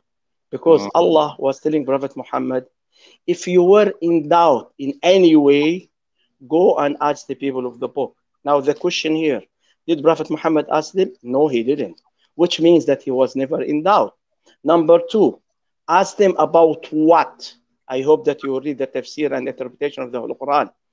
Ask them about the prophecy about you in their books. Ask this who accepted you as a prophet of Allah from among the people of the scripture. Where does it ask say? Them about, where does it say that? It doesn't say that. Tafsir. Yeah. About what we have spent down. Listen. Steve, let me speak, please. Yeah, you are asking me about my Islam. You don't teach me Islam, please. You don't interrupt me. Christianity either, man, but you don't teach Islam because you're not saying. I said I learn always from Steve. Hey guys, I'm very tired, and I will leave this meeting now if you two don't. Steve, please give him a chance, and if you please. Every time he comes on, you give him a half hour. He never shuts up, man. Well, no, I don't have the time. I don't have the strength to listen to too much of this. So you could be both, Steve, if you could give him a chance to be concise. Dude, I've been giving him a half hour. He never shuts up, man. Well, no, right now we're wasting each other's time. Okay. Okay. And I'm really not strong enough to be wasted. So can I go on, please? But if you will not leave me in suspense, what was it that that the people were in doubt about? You mean about the prophecies of the coming of Muhammad? Is that what you're saying this is all about? What I'm saying that all tafsir and all interpretation of the Holy Quran says, go and ask those from among the people of the scripture who accepted you as a prophet of Allah. Why did they accept you? And they will answer you that they accepted you because they found prophecies about you in their scripture. So therefore, they accepted you as a prophet of Allah. Okay, good. And so what? That's the explanation. That's the explanation for it. Okay. So, number two, you spoke about Rahman and Rahim. Yeah. Which we spoke about in the past, me and you, but yes, I don't know if you remember or not. Yes. And I told you what is the meaning of Rahman and Rahim. Allah subhanahu wa ta'ala says in the Holy Quran 130 times Bismillah, 113, except in chapter 9 there is no Bismillah Rahman Rahim. We call it Al-Basmala. So in chapter 1 it is verse number 1. It's a verse of the Holy Quran. So what is the meaning of Rahman and what is the meaning of Rahim? Yeah. Rahman, it's talking about the mercy of Allah in this life, in this world, and how he spread his mercy in all his creation. Muslims and non-Muslims, human, animals, any creation. So that's the meaning of Rahman. Rahim is the mercy of Allah, the life hereafter, upon his followers who accepted him, and they will enter paradise. Allah subhanahu wa ta'ala divided his rahmah or his mercy to 100 parts. He delivered one mercy out of this 100 to this life, and he called it as Rahman, which he is using all over his creation. It's only 1 out of 100. But in the life hereafter, in the day of resurrection, he will use this one, including the 99 Rahma also, 100 as Rahim over those believers who believed him and accept him and accept the Islam. So Okay, this is so the what's meaning the of point? Rahman and Rahim. What's the point?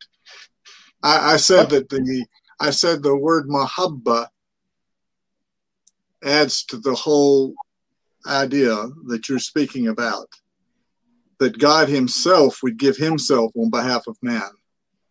That's mahabba. It's undeserved love, undeserved. Anyway, I haven't got I haven't understood what's the difference between what you're saying and what I'm saying. No, what I'm saying is I'm giving you the meaning of, because you quote Rahman and Rahim. So Yeah, I'm giving you the meaning I would go even deeper than this. I would say the whole idea of Rahman or Rahim comes from the root word of a Rahim, which is the womb, is the comfort. Yeah, it's the comfort, the most caring part of nature is the womb.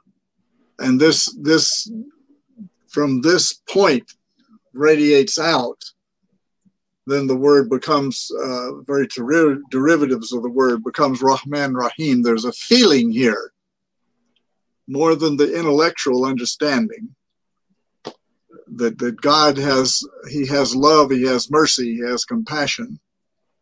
And I believe that is shown in the life, death, and resurrection of Jesus and the coming of the Spirit into the hearts of the believers. He's the comforter. I know the Muslims use this as a pretense of the coming of Muhammad. That's their opinion, but it's actually quoted in the book of Acts as proof of the coming of Jesus. So we have a difference of opinion on that, but that's already been used in the New Testament 600 years before the Quran or before Muhammad. But there's no problem. I don't have any, it's not a big issue for me. So then the third point was? Okay, can I make a comment, please, when you speak about mahabba? Actually, the word mahabba is mentioned in the Quran about the love of Allah subhanahu wa ta'ala. And he said that he is mahabba. Yeah, I'm giving it to you, inshallah. Please, that's great. In Surah Taha, verse 39, which is chapter 20, verse 39. Great, Allah says in I will read it in Arabic, inshallah. At the end of the verse, Allah was talking about Moses. Allah says, وَأَلْقَيْتُ عَلَيْكَ مَحَبَّةً مِنِّي. Mahabba minni, which means I, Allah, myself, made you an object of love, mahabba, that comes from me.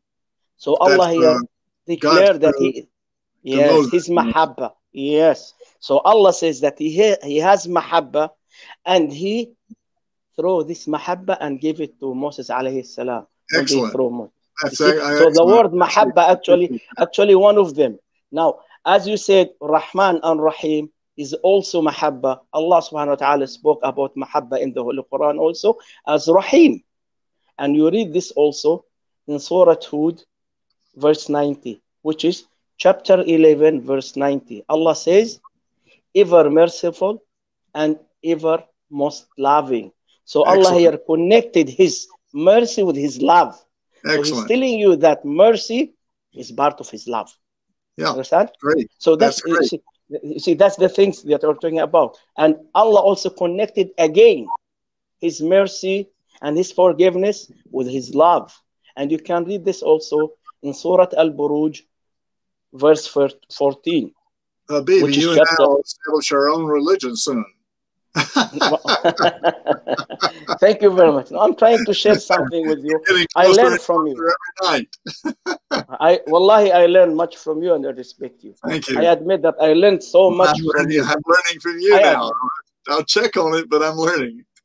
You see, I can give you a lot of verses that spoke about mahabba of Allah in the Holy Quran, which unfortunately many non-Muslims says that there is no mahabba in the Quran. The word I'll have to get out the Kamus and see also. You see, that's why I'm giving you the verses And there are so many verses actually. You can read again also about this in chapter 5, verse 54. Great. You see, it says Allah, the people whom he loves and whom love him. He's talking about the people that he gave him his mahabba, and they gave their mahabba back to Allah. You see, you can read it. A lot of verses. Now, the last point. This is what Habibi, this is what I'd like to see in the Muslims and more in the Christians too. Alhamdulillah, alhamdulillah, alhamdulillah. That's great. Alhamdulillah. And I showed you now several verses that Allah actually showed us his mahabba, and he told us to share this mahabba with the non-Muslims, especially with the Christian. I'll give you an example. Chapter 5, verse 5. Me as a Muslim, Allah subhanahu wa ta'ala allowed me to marry a woman from the people of the scripture, which means a Christian or a Jewish woman.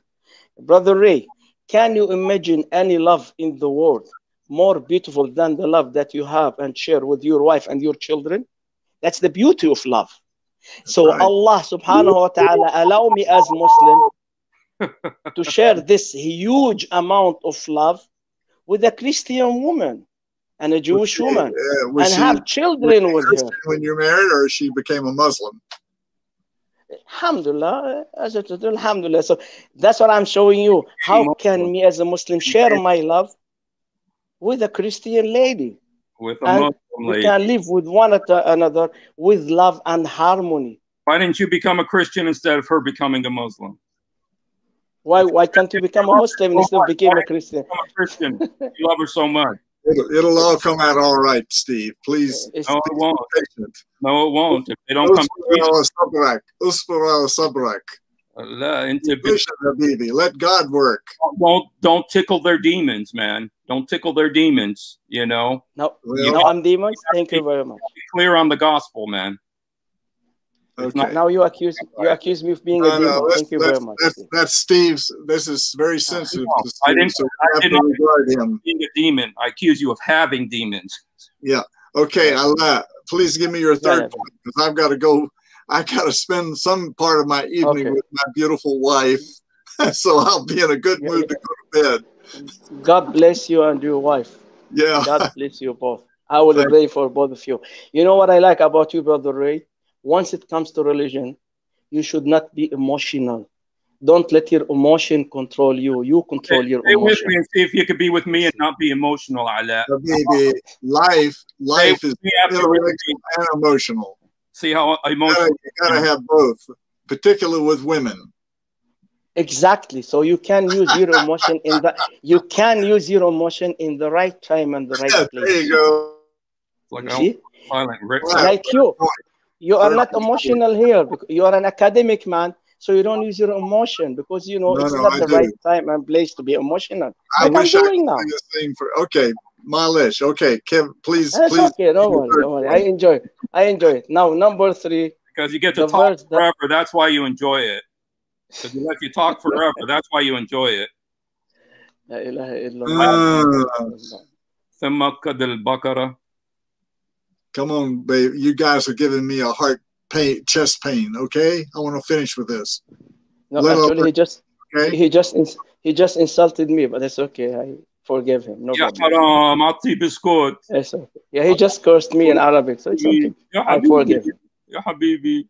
I have no problem with that. Let him say whatever he wants. It's okay with me. I understand his feelings. You're in my house, man. Just keep talking and get done. Steve, I am sorry if you feel frustrated because of me. I do apologize to you in front of everybody. Okay, that's what was my intention. Look, don't make me leave you guys now. I won't allow to finish his third point. Okay, the last point, I hope that Steve will be quiet and he will not talk, which is chapter that he always keep misquoting from the Holy Quran and twist the Quran to prove that Jesus is Allah from the Holy Quran. Let me, please, I'm talking to Brother Ray. Can I finish, please? If you want to keep interrupting me, I will go. Just carry on. For you. You know, I don't need you to tell me. Don't teach me my Islam. I will teach you my Islam. Let us talk about it. Chapter 9, verse 31. Can you hear me, Brother Ray? Please. I'm sorry. Go ahead. 9. Okay. Chapter 9, verse 31. Yeah.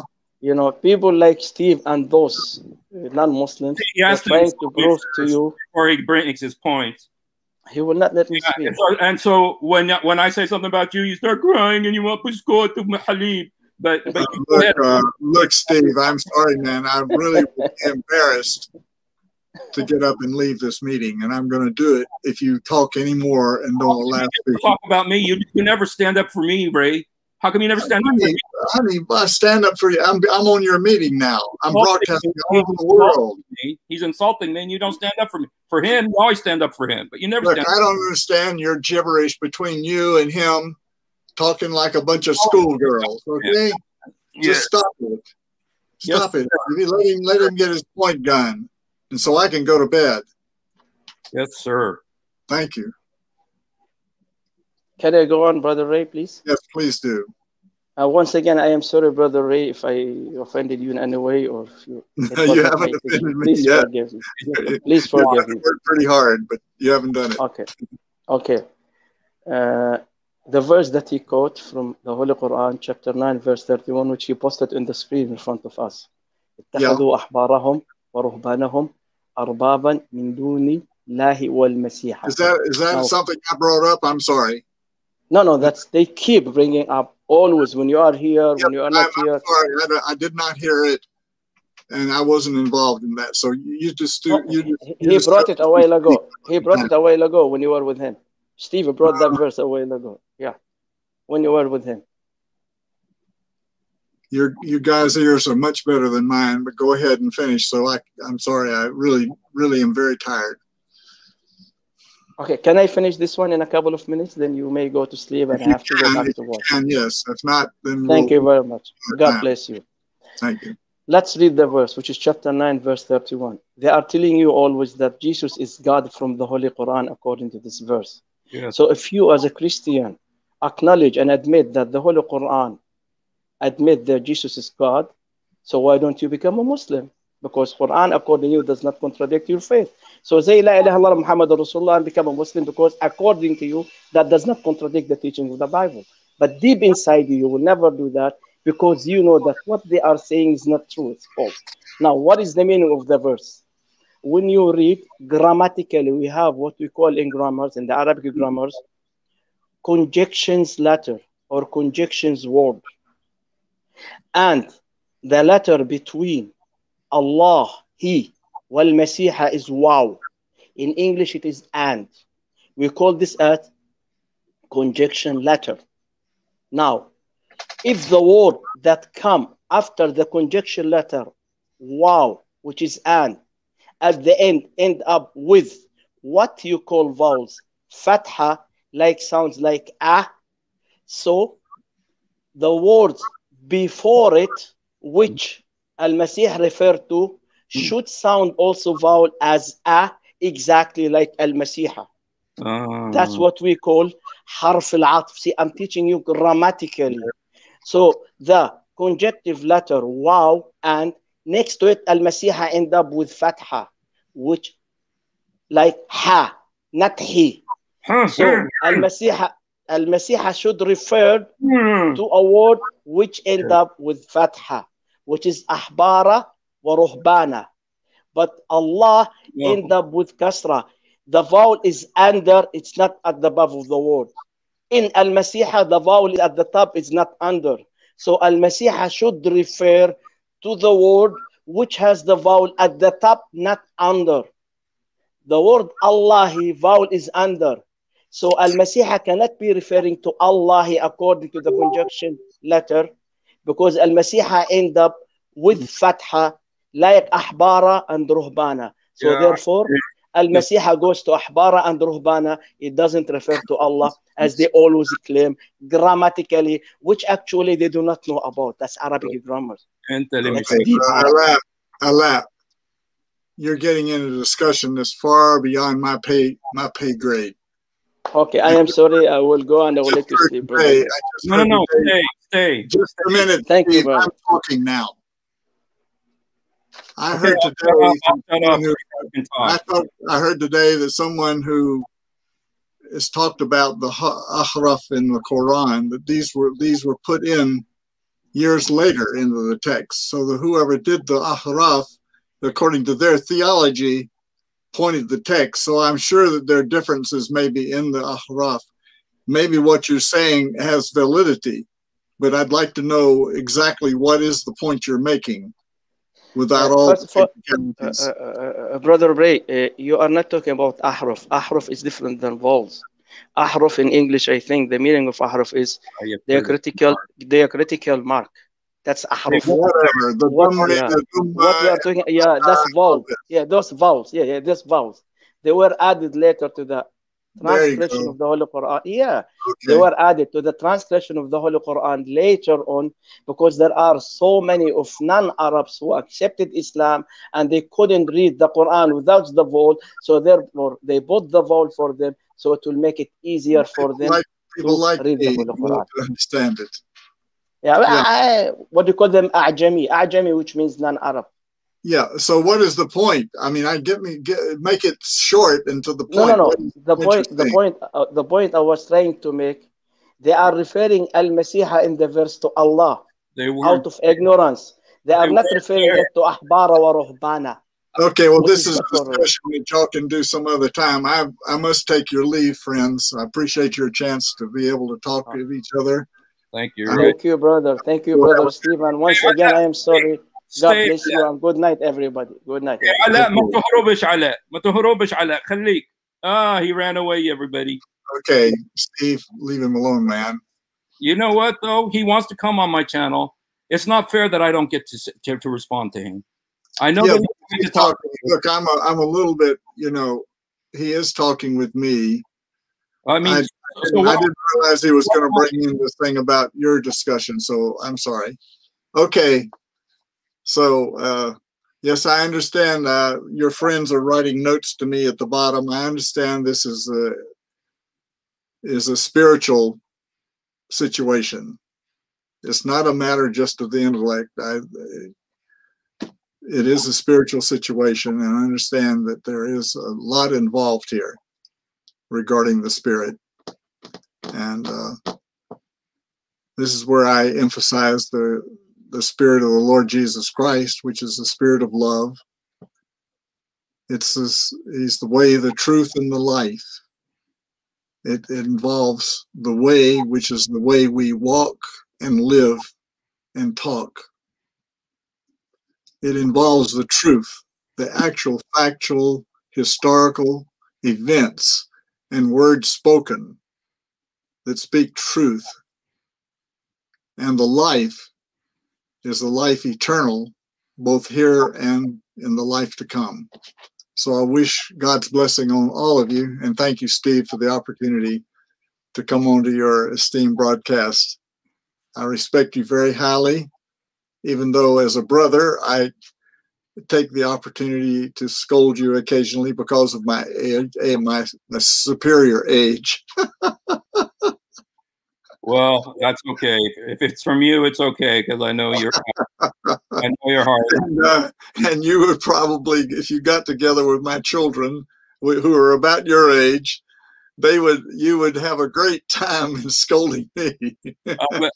We need to get together, because we're all getting spanked by you, and so it's like. No, I thank you, Brother Ray. I get, I find, I'll tell you, there comes a point when somebody is saying something that is wrong.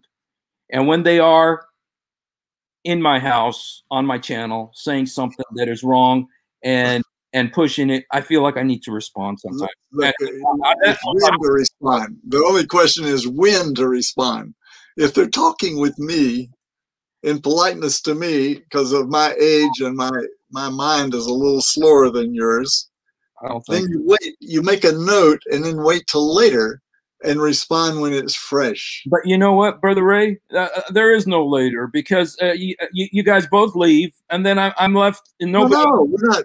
I wasn't going to leave, but I just about did because I couldn't get anything in. I mean, Alet is the one that I need to talk to, but he doesn't want to. Right.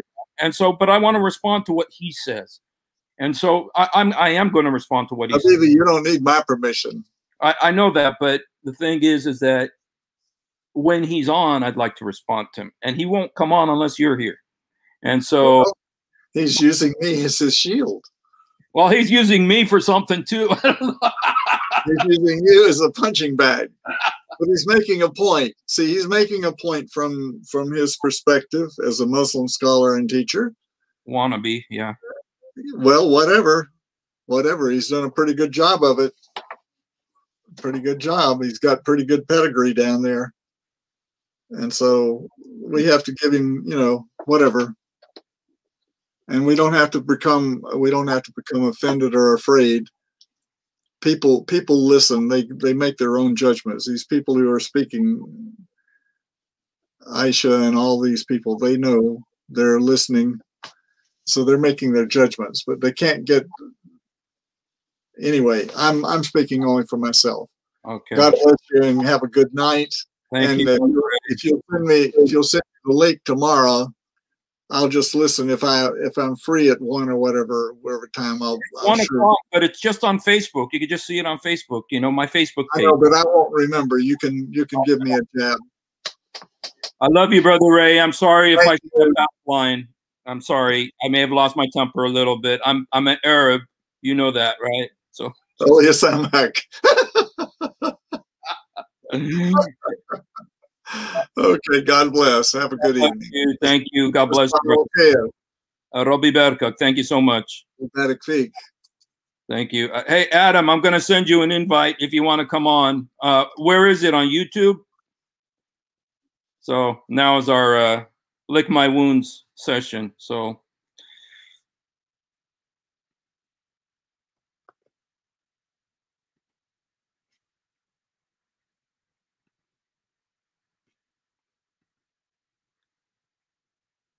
Okay, Adam, I sent you an invite on YouTube.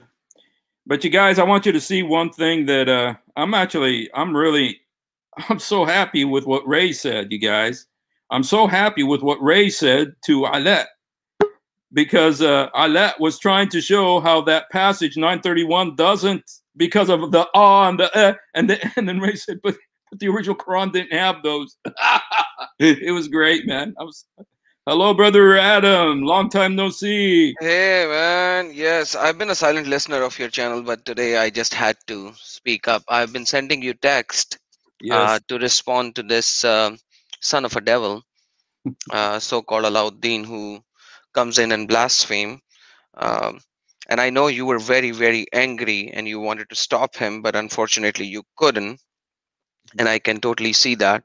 Now, he created a huge story about this, which is nothing more than stupidity in essence, because as you know, and everyone in the world knows, that Arabic was not even evolved at the time of when it was being written. Yeah. It was not even evolved, that let alone the dots, let alone the dashes. The dots were not even there. The dots were not even there. So the dots were added approximately 250 years after. And then again, another 100 years later, these dashes were added. So when these dashes were added, who gave them the permission to put the dash here or there, assuming for the sake of argument that this Arabic lexicon of this son of a devil is what it is, which it is not. So this, what he's stating, you can find only in Quranic Arabic lexicon, nowhere else. Not even in the early Arabic lexicons. In the classical Arabic you won't be able to find this stupidity. This is only there in the Quranic.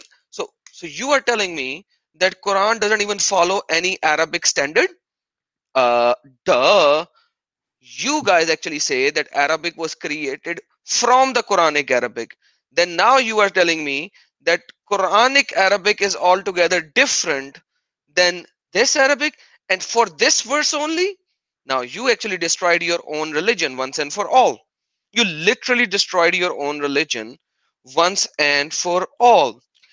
Now, he actually claims, second point, brother, sorry, I know it's your channel. I don't think so, not today. Yeah, I just wanted to add one more point over here, that he came in claiming things about some scholars of the Bible, which are actually Unitarian scholars, which we don't even consider as Christians. They're not Christians, right? So, do you want me to go to Ahmadiyya scholar and use their tafsir for Alauddin? Will he going to accept it? If he will not going to accept it, then why does he wants to teach us Christianity? I So know. he should shut his mouth up.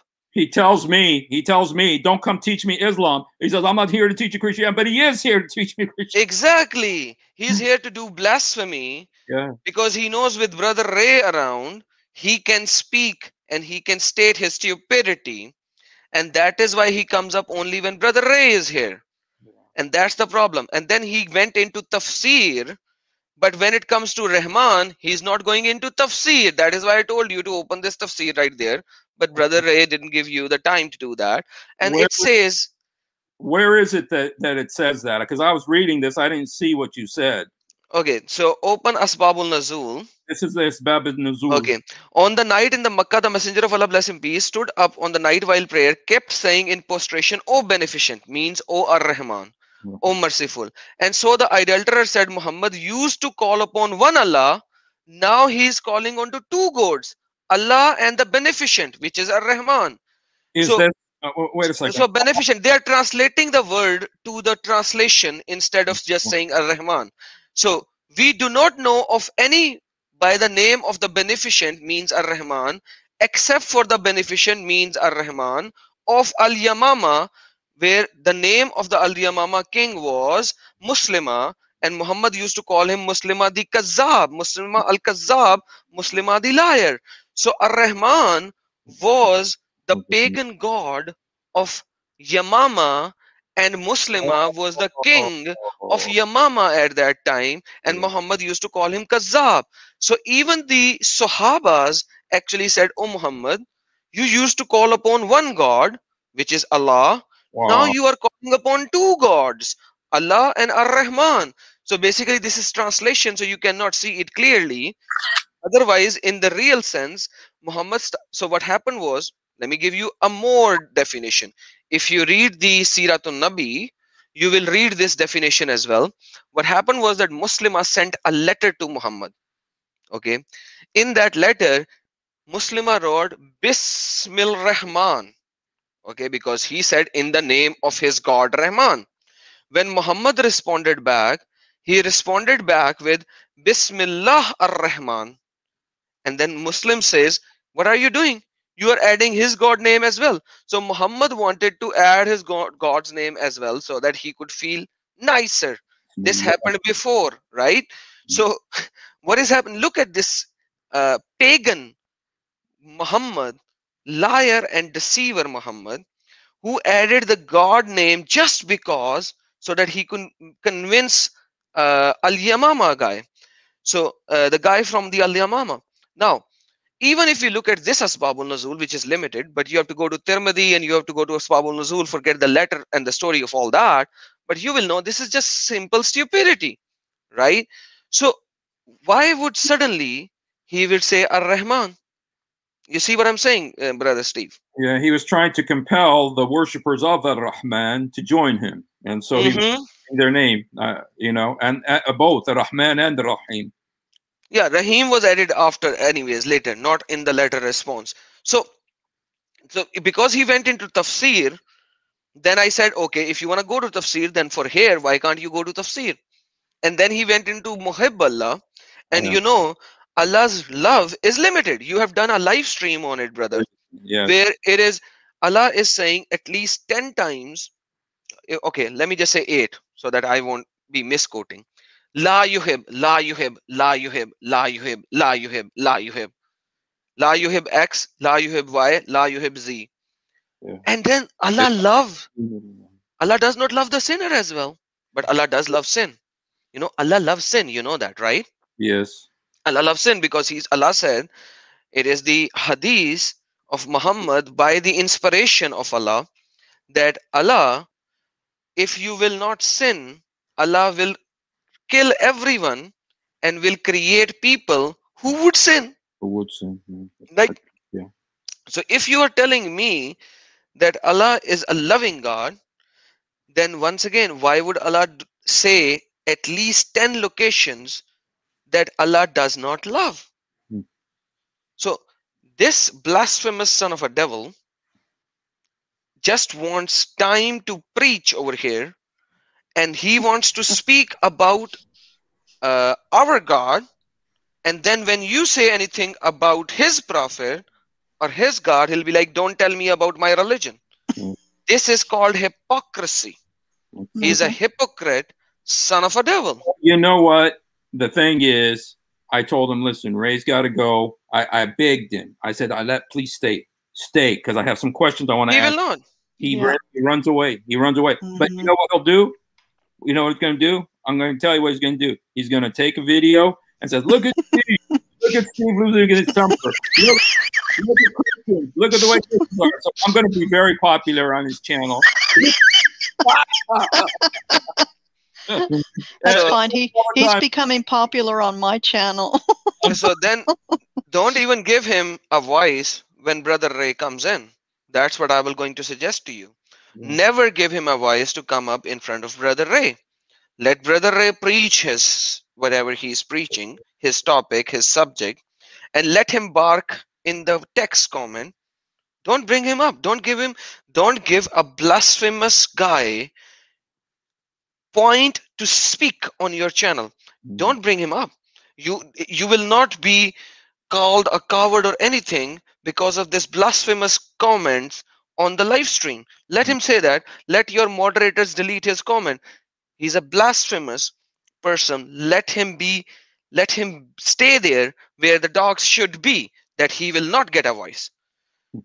Allow the person who wants to speak in respect come up live. If a person is blaspheming and trying to tell you that your Christian scholars this, whom we do not even accept as Christians, do not give that kind of a stupid a voice. He's using your channel to voice his opinions because he can in front of Brother Ray. That's it.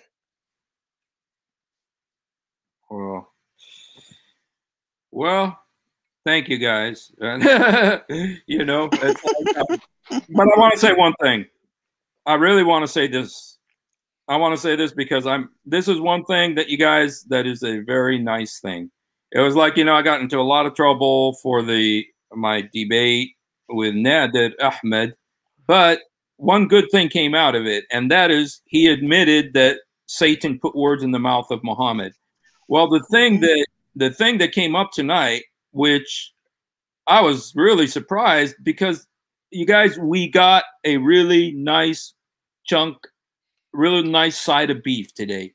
And I think that we need to celebrate it. And so I'm going to tell it to you, and then go celebrate however you celebrate. The way I'm going to celebrate it is I'm going to go to Del Taco and have dinner. And so Del Taco is your celebration, man. Come on, brother, don't do that.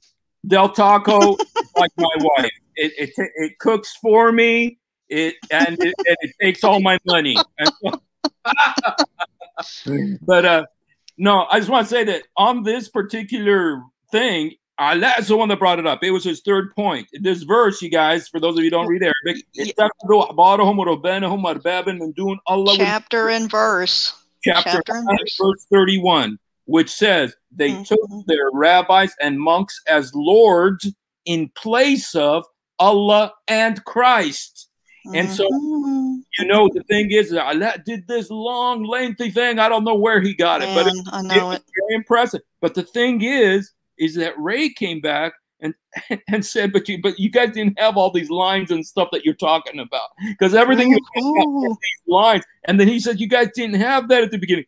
And when Ray said that, I said, praise God, man. I know it. It was like, yay. Yeah, he really did good. I was real happy. Worth celebrating, you guys. Yeah. This, I tell you, if nothing else tonight, those are those nuggets, you know. We got to celebrate every little victory. And this was a major victory, because Allah brought it up and Ray put him in his place and said, you guys didn't have those lines. And I was going to argue it from another place, but I couldn't get in.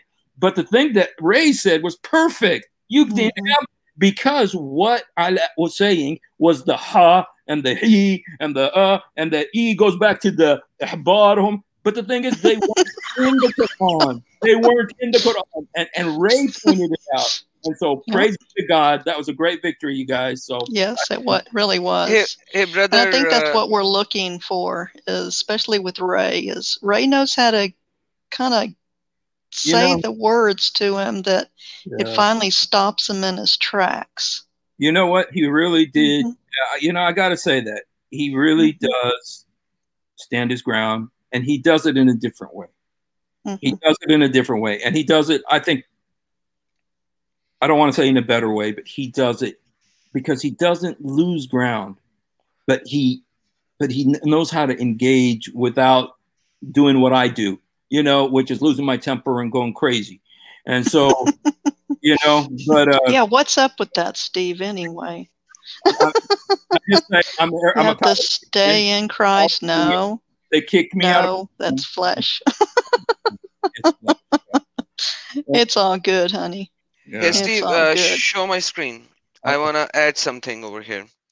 Because when you were having a debate with Nadir Ahmed, he said that Siratul Nabi by Ibn Ishaq does not state that. Okay.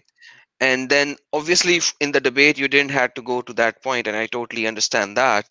But I want to bring it to all the audience that even Siratul Nabi by Ibn Ishaq, this is Siratul Nabi by Ibn Ishaq, does say that.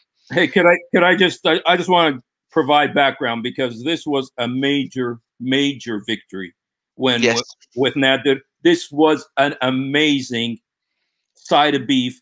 I was expecting a hamburger from Nadir Ahmed. I got a side of beef from Nadir Ahmed, because he did not deny that Satan.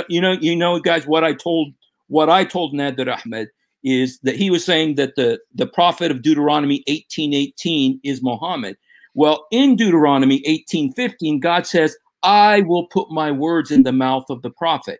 God says that. I will put my words in the mouth of the prophet. Well, I told Nadir Ahmed, the problem is that according to, I had the Tabari, not the Sirah, and I said, according to a Tabari, it says that the devil, Satan, put words in the mouth of Muhammad. And so it's not God putting words, it's Satan putting words in the mouth of Muhammad. So how could he be the prophet? And the thing is, Nadir Ahmed never denied it. He didn't say, well, it's da'if, or it's made up, or it's something. He just said, oh, but the prophet didn't intend to say it. He didn't intend to say it. He said it, but he didn't intend to say it. And I said, oh my gosh. But he said that it's not in the Sirah. He said it's not in the biography of Muhammad. And that's what Adam is going to show us now. So anyway, Adam. He said in the biography, it is written differently. Okay. And that is why I'm going into the biography. It starts from page number 65. And it says that now the apostle was anxious of the welfare of his people, and etc., etc., etc., etc. He longed so much, and etc., etc. Then what happened? Because of his love for his people and his anxiety over them, it would delight him if the obstacle should be removed, so that he meditated on the project for long. Then God sent down by the star when it sets your comedy error, etc., etc., etc. But when he reached his word, have you thought of Allat, Al-Uzza, and Al-Matat, the third? The other, Satan, when he was meditating upon it, desired to bring it. And what did Satan do? Now the problem is, Muhammad was a small little pagan for that time. Okay. To his people put upon his tongue that these are the exalted Gharaniks, whose intercession is approved.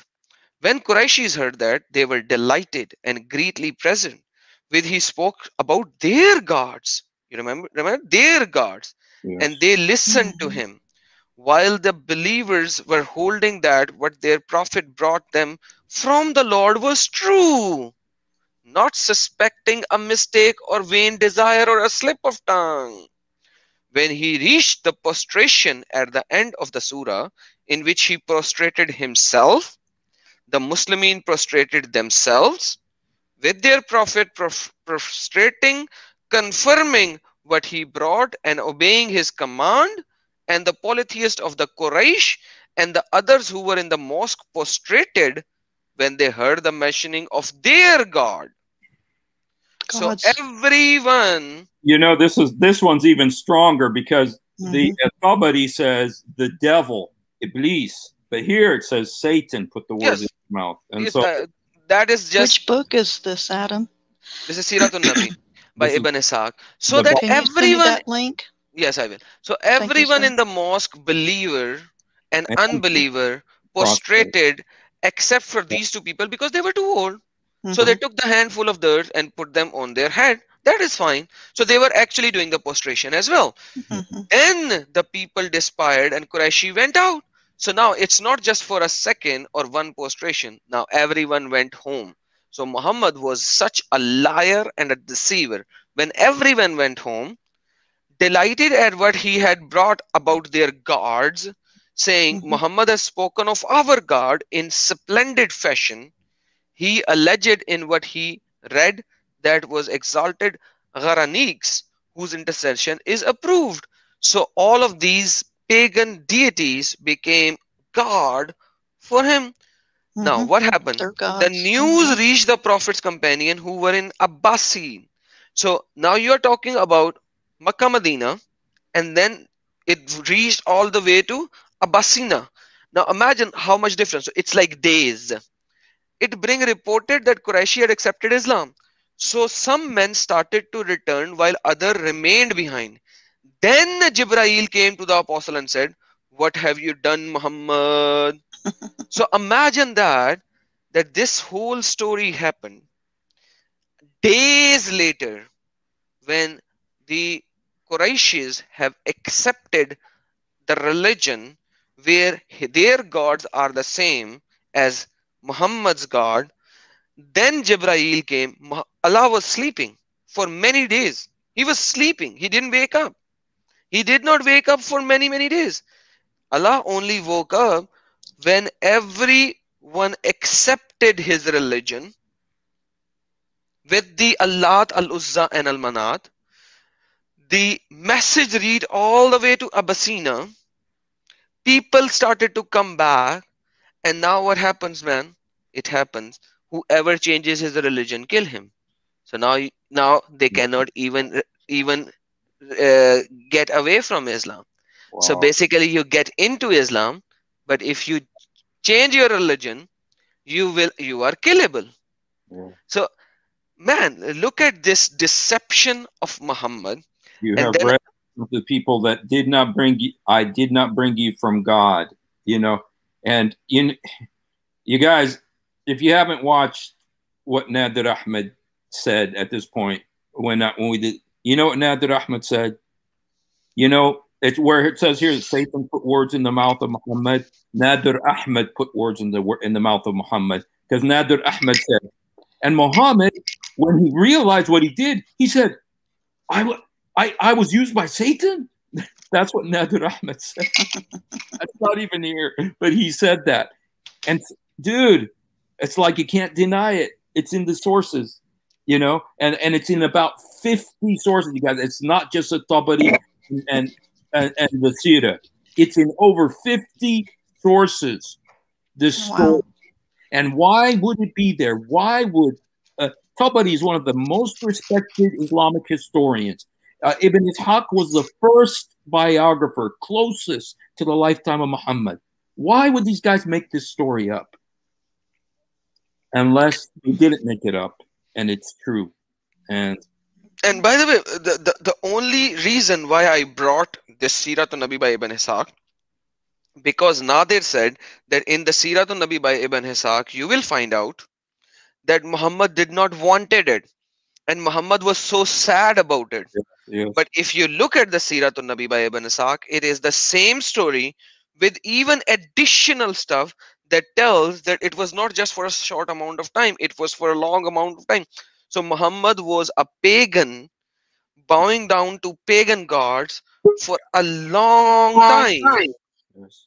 And you know what? You know what makes this story for me, all of this stuff is like, it validates that this did happen.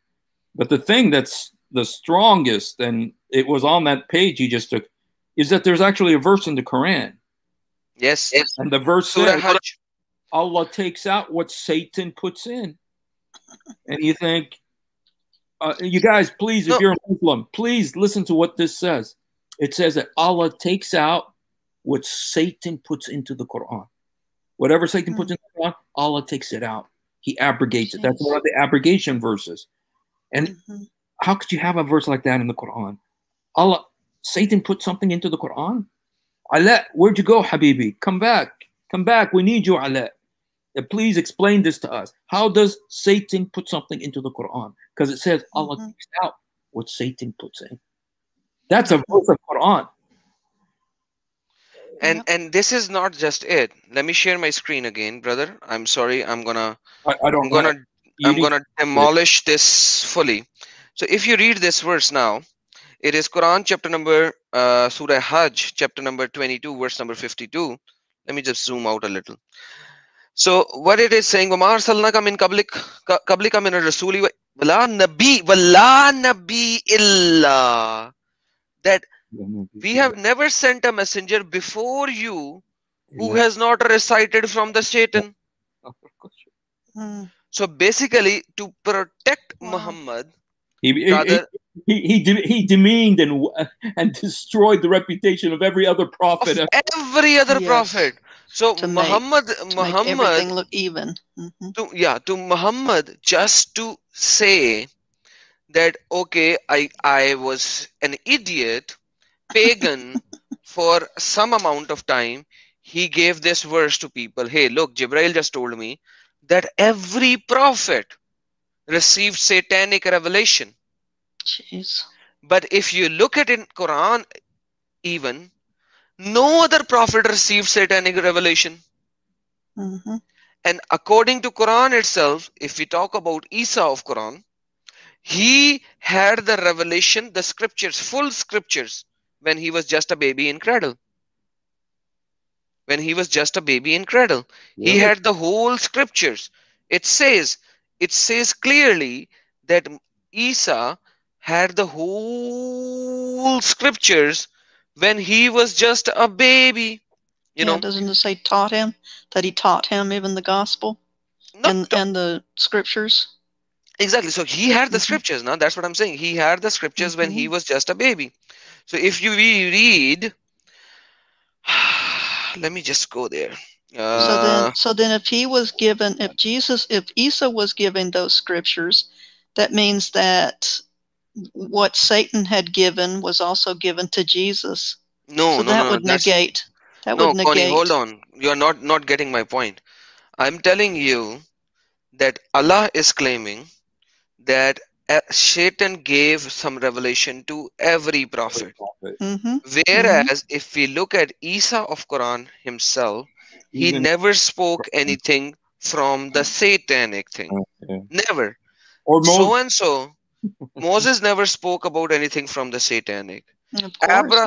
Abraham did that. Basically, he worshipped the stars and the moons and everything before he accepted Allah. But when we talk about other prophets, they didn't do that. Number one. Number two, Muhammad received the revelation when he was 40 years of age. So he was a pagan before 40. How was he a pagan? Let me explain that as well before the Muslims started shouting. Muhammad's mother was a pagan. How do we know that? Because Muhammad, because she is burning in hell. Muhammad prayed to Allah, oh Allah, forgive my mother. But Allah said, no, I'm not going to forgive your mother. So Muhammad used to cry on the grave of his mother because Allah said, I'm not going to forgive him because she was a pagan. Okay. Muhammad used to cry on the grave of his father because Allah said that he will not going to forgive him. So Muhammad's father and his mother and his uncle, they were all burning in hell.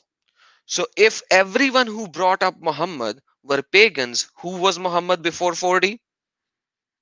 A pagan. Yep. Wow. Right? Now, when we talk about Isa, which is in Quran chapter number 3, verse number 45. Let me just go there. 3/45 to 48. We will read that. That Maryam was given a prophecy that, "O Maryam, Allah has given you a glad tiding of a boy whose is the word of Allah, and his name, minhu ismuhu, his name will be Al-Masih." By the way, Masih is not a name, it's a title, but once again, Allah is always ignorant. So Al-Masih, Isa ibn Maryam, all right, and he will be the sign for the world, fi dunya wa akhirah, and the world and for the hereafter, and he will be of the Mukarrabin. Okay, now fair enough. Let's go next. And it says, "And when he will speak unto mankind in his cradle as a person who is a full manhood." So he's speaking in his cradle as a fully grown, mature person. Okay. And then we see Qalat Rabbi. Okay. And she said, "My Lord." Okay. Forget that part. We don't need to go into there. So now we see here that Isa ibn Maryam is talking when he was just a child, and he said Allah has given him the scripture. Let me go to that verse as well. Surah Maryam. Yeah, Surah Maryam, ayah 19. I forgot the ayah.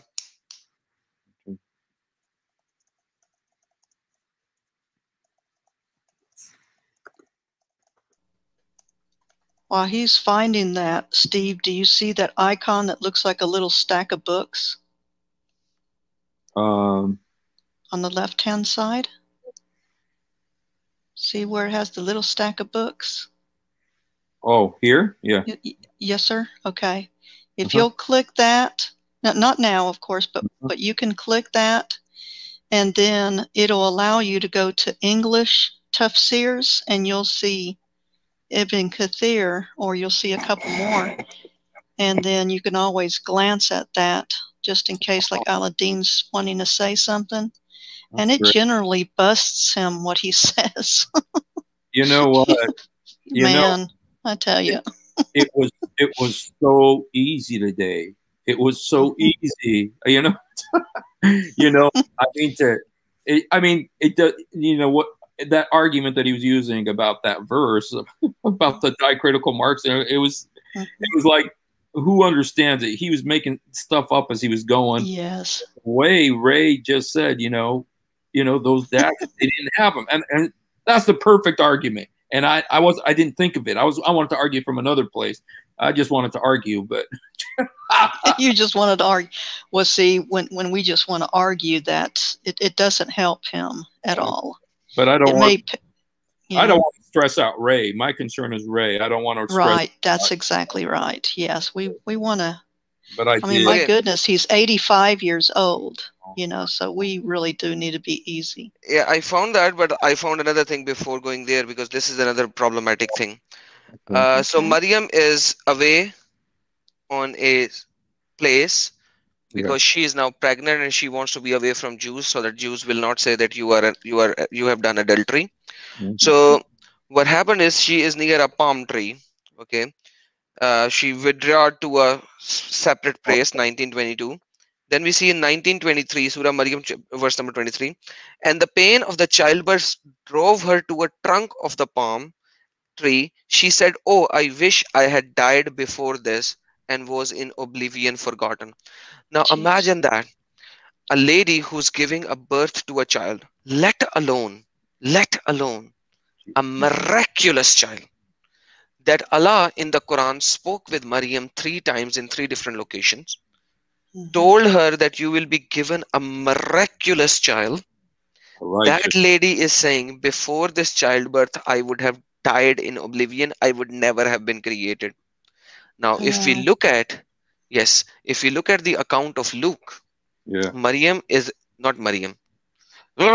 Mary is rejoicing, and she is singing. Luke chapter 1. Soul rejoices in God, my Savior. Exactly. She's singing.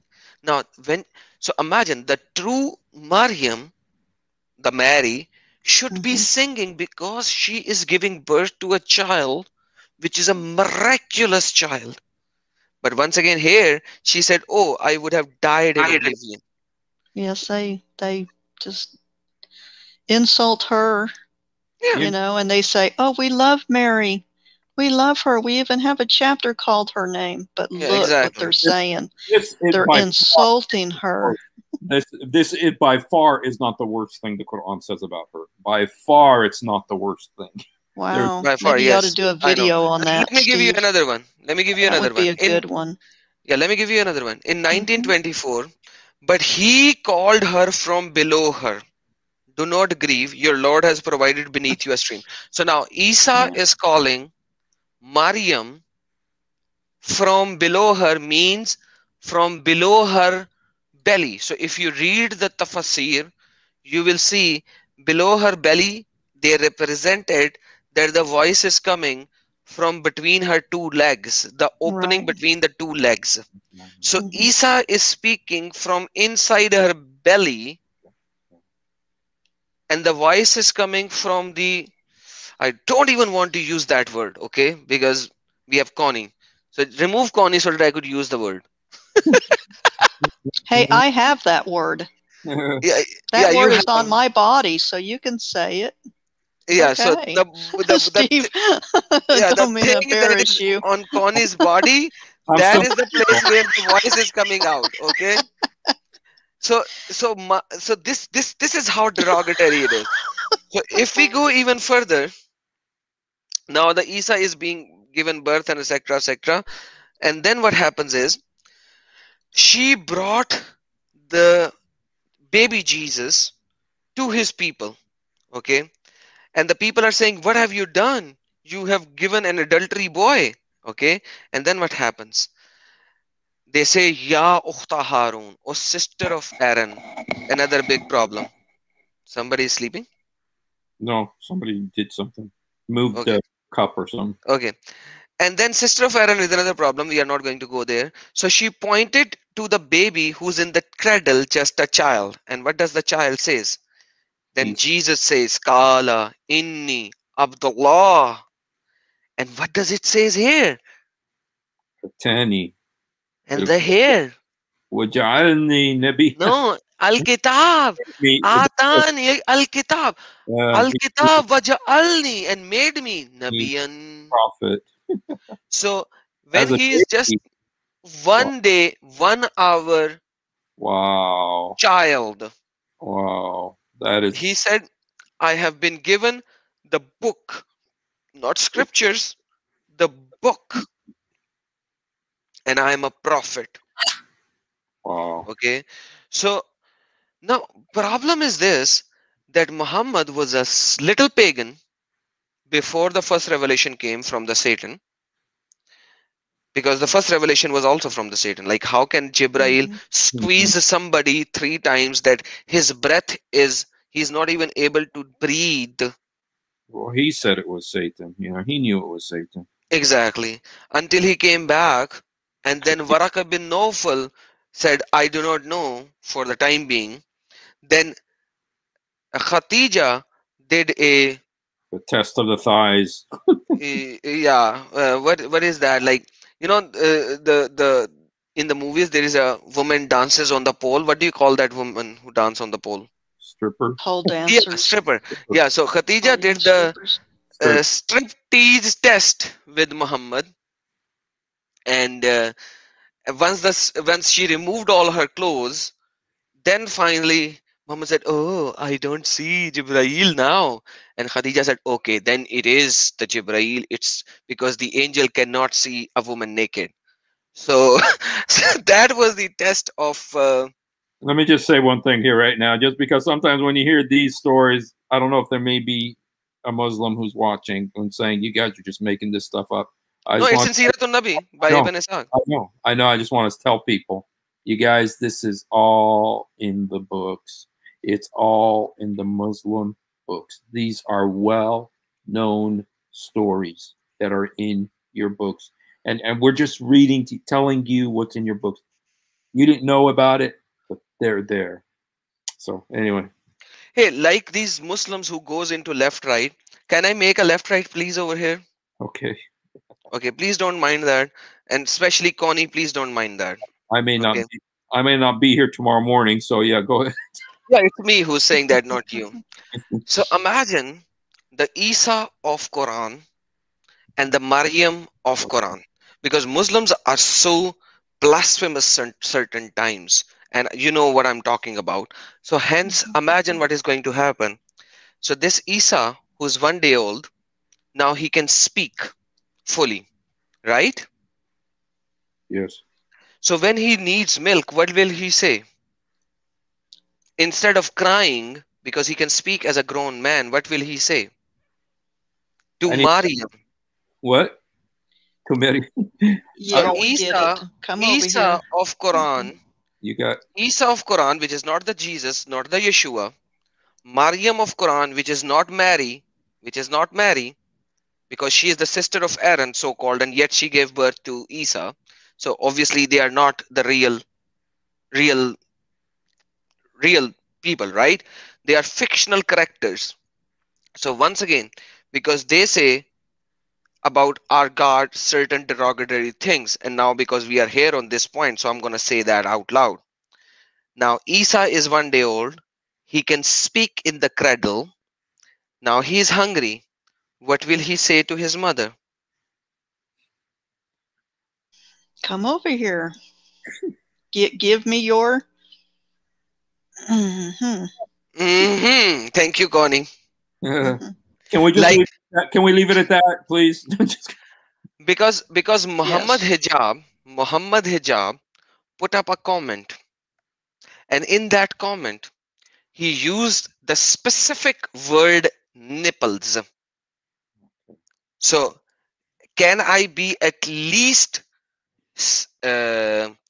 uncensored enough to use that word?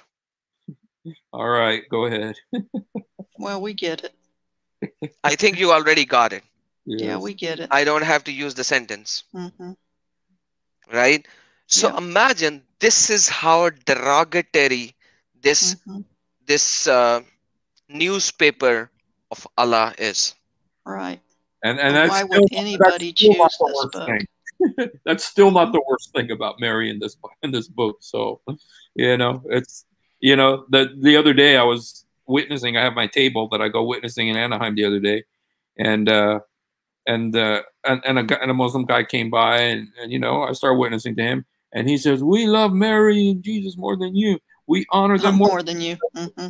And then I told them, well, what about where it says, and since it was a guy, I could tell him the word, and I won't say it here, but it talks about her genitals.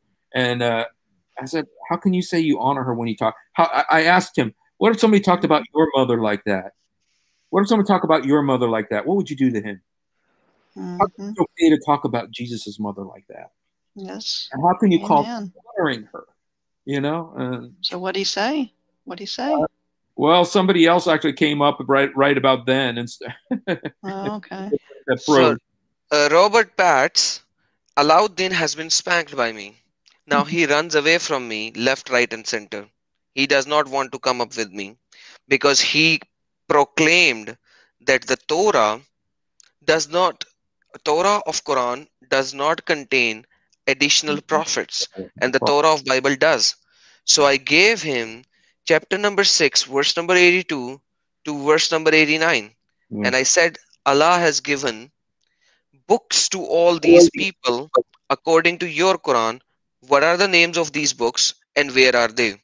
Since then, he is running away from me left, right, and center, and there is a small video clip on my YouTube channel, Adam Seeker, and it says the same. And then Alauddin said, "Hey, I'm so scared of you. I am going. I am bye bye. I'm running away." Since then, whenever he sees me, he runs away like a coward, and he does not stays. So that's what Alauddin is, because I know how to put him onto his spot.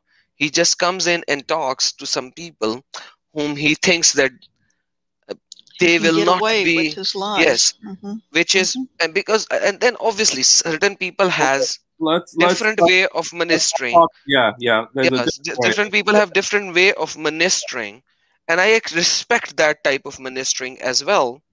But once again, if somebody like him is talking to me, I will put him on his spot first before talking to him with him in a nicer way.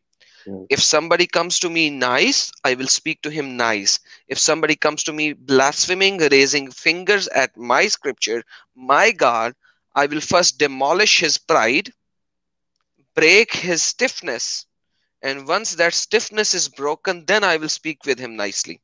But that's just me. But everyone else has their own way of dealing with these kind of people, and hence obviously I will not say anything more than that. You know one thing that it's like you know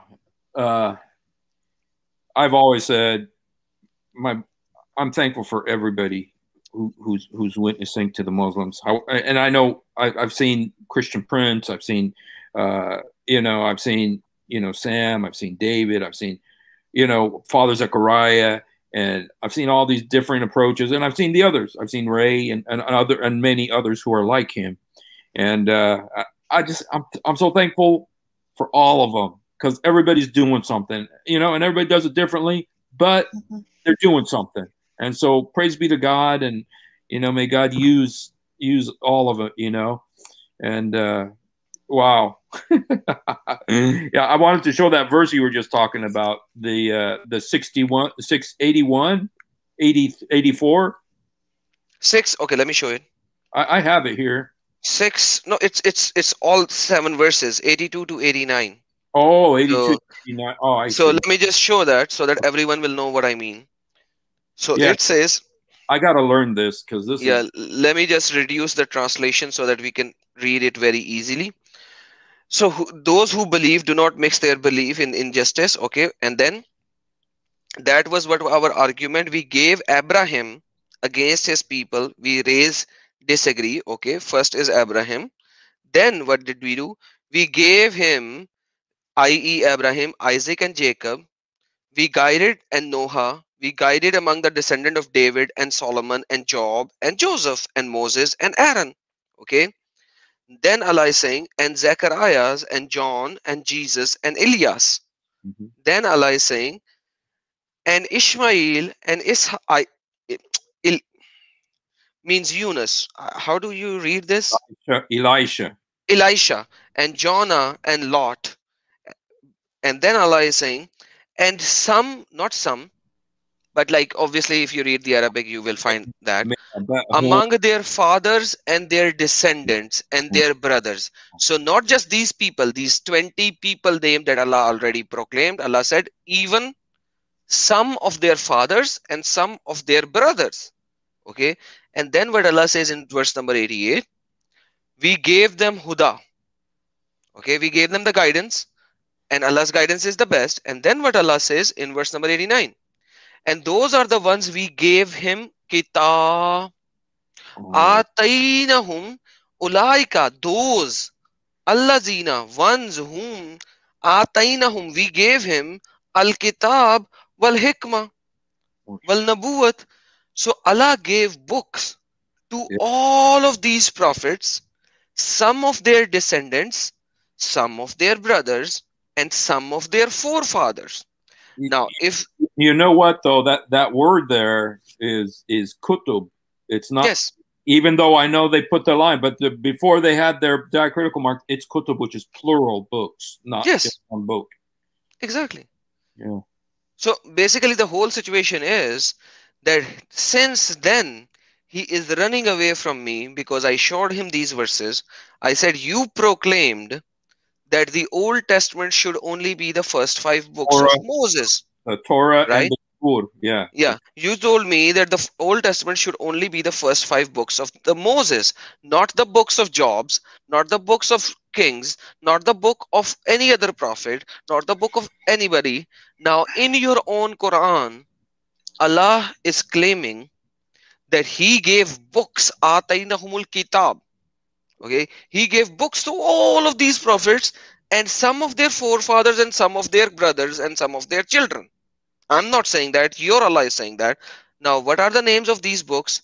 Where are they? Can you please provide me the evidence? Otherwise, the Old Testament that we have has the books of all these prophets. Now, that day, since that day, he is running away like a coward or a chicken or whatever you may like to call, and he's not coming up live to give me the answer. No. I'm still waiting for his answer. Yeah, I did that video giving him an opportunity to say thank you. Because remember, he says, if you'll correct me, you know, in my al-tafsir, you know, Ibn Kathir, I'll say thank you. Well, I did it. And he did my video a thumbs down. And says, I don't listen to any of them. I don't listen to any of them. And it's like, wow, okay. So then you just lied to Steve. You said, I will say thank you if you correct me. He never said that to me, but he said that to you in your video. Yes, with Emmanuel and Adam. Okay. Your 3-chord strand one. Oh yeah. He told you that, and I took that and I did a video to correct and give correction to Aladdin. And so he told you that in that video. So I was like, okay, I'm going to do a video in it. Exactly. Not like, come on, guys. This guy Aladdin is a joke. It's a joke. Why is it a joke? He uses our scripture and try to teach us, yet he gives the exegesis of some stupids who believe in a Unitarian. Now the problem here is, if you want to give me exegesis, give me the exegesis from Polycarp, from Agnitis, from Irenaeus. I'll accept it. Give me the exegesis from them. Why do you give me the exegesis from the latest scholars who are Unitarian? I don't care about them. They're not Christians. Exactly. Thank you. Brother, say it again. They are not Christians. Okay. Write it somewhere. Well, you know, I'm always saying it, man. This is my biggest thing: is the Trinity, the deity of Jesus Christ, the dual nature of Jesus Christ, the fact that He's the Son of God. You know, I mean, this is my number one thing that I mean, even yesterday I did a video about it. You know, it's just the number one thing for me. And so, you know, I even had, you know what happened? It was really weird. And I don't know if someone's going to rebuke me, but there was a guy who's, I believe, a Christian or something. And he came on and started telling me, I said, Jesus, where the Bible says Jesus is God, you know, or where Jesus says, I am God. And this guy wrote, he says, oh, no, he didn't say that. And I went through, I mean, I did a whole video about it, you know, where he said it, you know, and the guy said, no, Jesus is not the Almighty. And I said, dude, don't even come back here. I said, don't even come back here until you repent. I don't even want to deal with you, you know, because I'm trying to teach Muslims. They have a wrong Jesus. I want to give them the right Jesus. And you're coming up with another Jesus. So basically, you are absolutely right on this point. These silly people, they don't comprehend these situations. What we are talking about, how we are talking about, and then there are certain Unitarians who come up and proclaim themselves to be Christian, just like certain Ahmadiyas try to proclaim themselves as Muslims. So now, if Ahmadiyas are not Muslim according to Shias and Sunnis, and Baha'is are not Muslim according to Sunnis and Shias, how can you actually proclaim something to me? Now, by this, I'm going to end it because Alauddin over here spoke a lot. So can you please share this? I'm going to share something for Mr. Alauddin as well. So guys, watch and listen. Enjoy. Stop. Before you're about to accept Islam, you must listen to me. Listen to me. I'm a to Islam. I'm a Muslim myself. But before you take your Shahada, you must watch this. So now, Adam, let me school you. Can you relax? I'll school you here. You have asked questions. No, Adam. I fear you. I am afraid of you. I'm running away from you. No. So now, Adam, let me school you. Can you relax? I'll school you. You said that Muhammad was carrying the entire Torah, then you included Isaiah with the Torah. Can you or doesn't say Islam? Allah says for us, قُلْ هَاتُوا بُرْهَانَكُمْ. Quran does talks about other prophets as well. If you read from 684 to 689, can I there answer are you? So many. There are so many prophets that there are so many prophets that it Quran talks about. And in 689 it says Allah gave kitab to all of these prophets, and in these prophets, it's every like most of the prophets are talked about. So basically, Torah is there with all of these prophets. Otherwise, give me the name of the kitab of each and every prophet that was given to them. So that's the whole situation. So now, Alauddin, speak. No, Adam. Adam. I fear you. I am afraid of you. I'm running away from you. Stop. Before you're about to accept Islam, you must listen to me. Listen to me. I'm a revert to Islam. I'm a Muslim myself. But before you take your Shahada, you must watch this. You're idiot. You're stupid. You're dumb. You're following this prophet.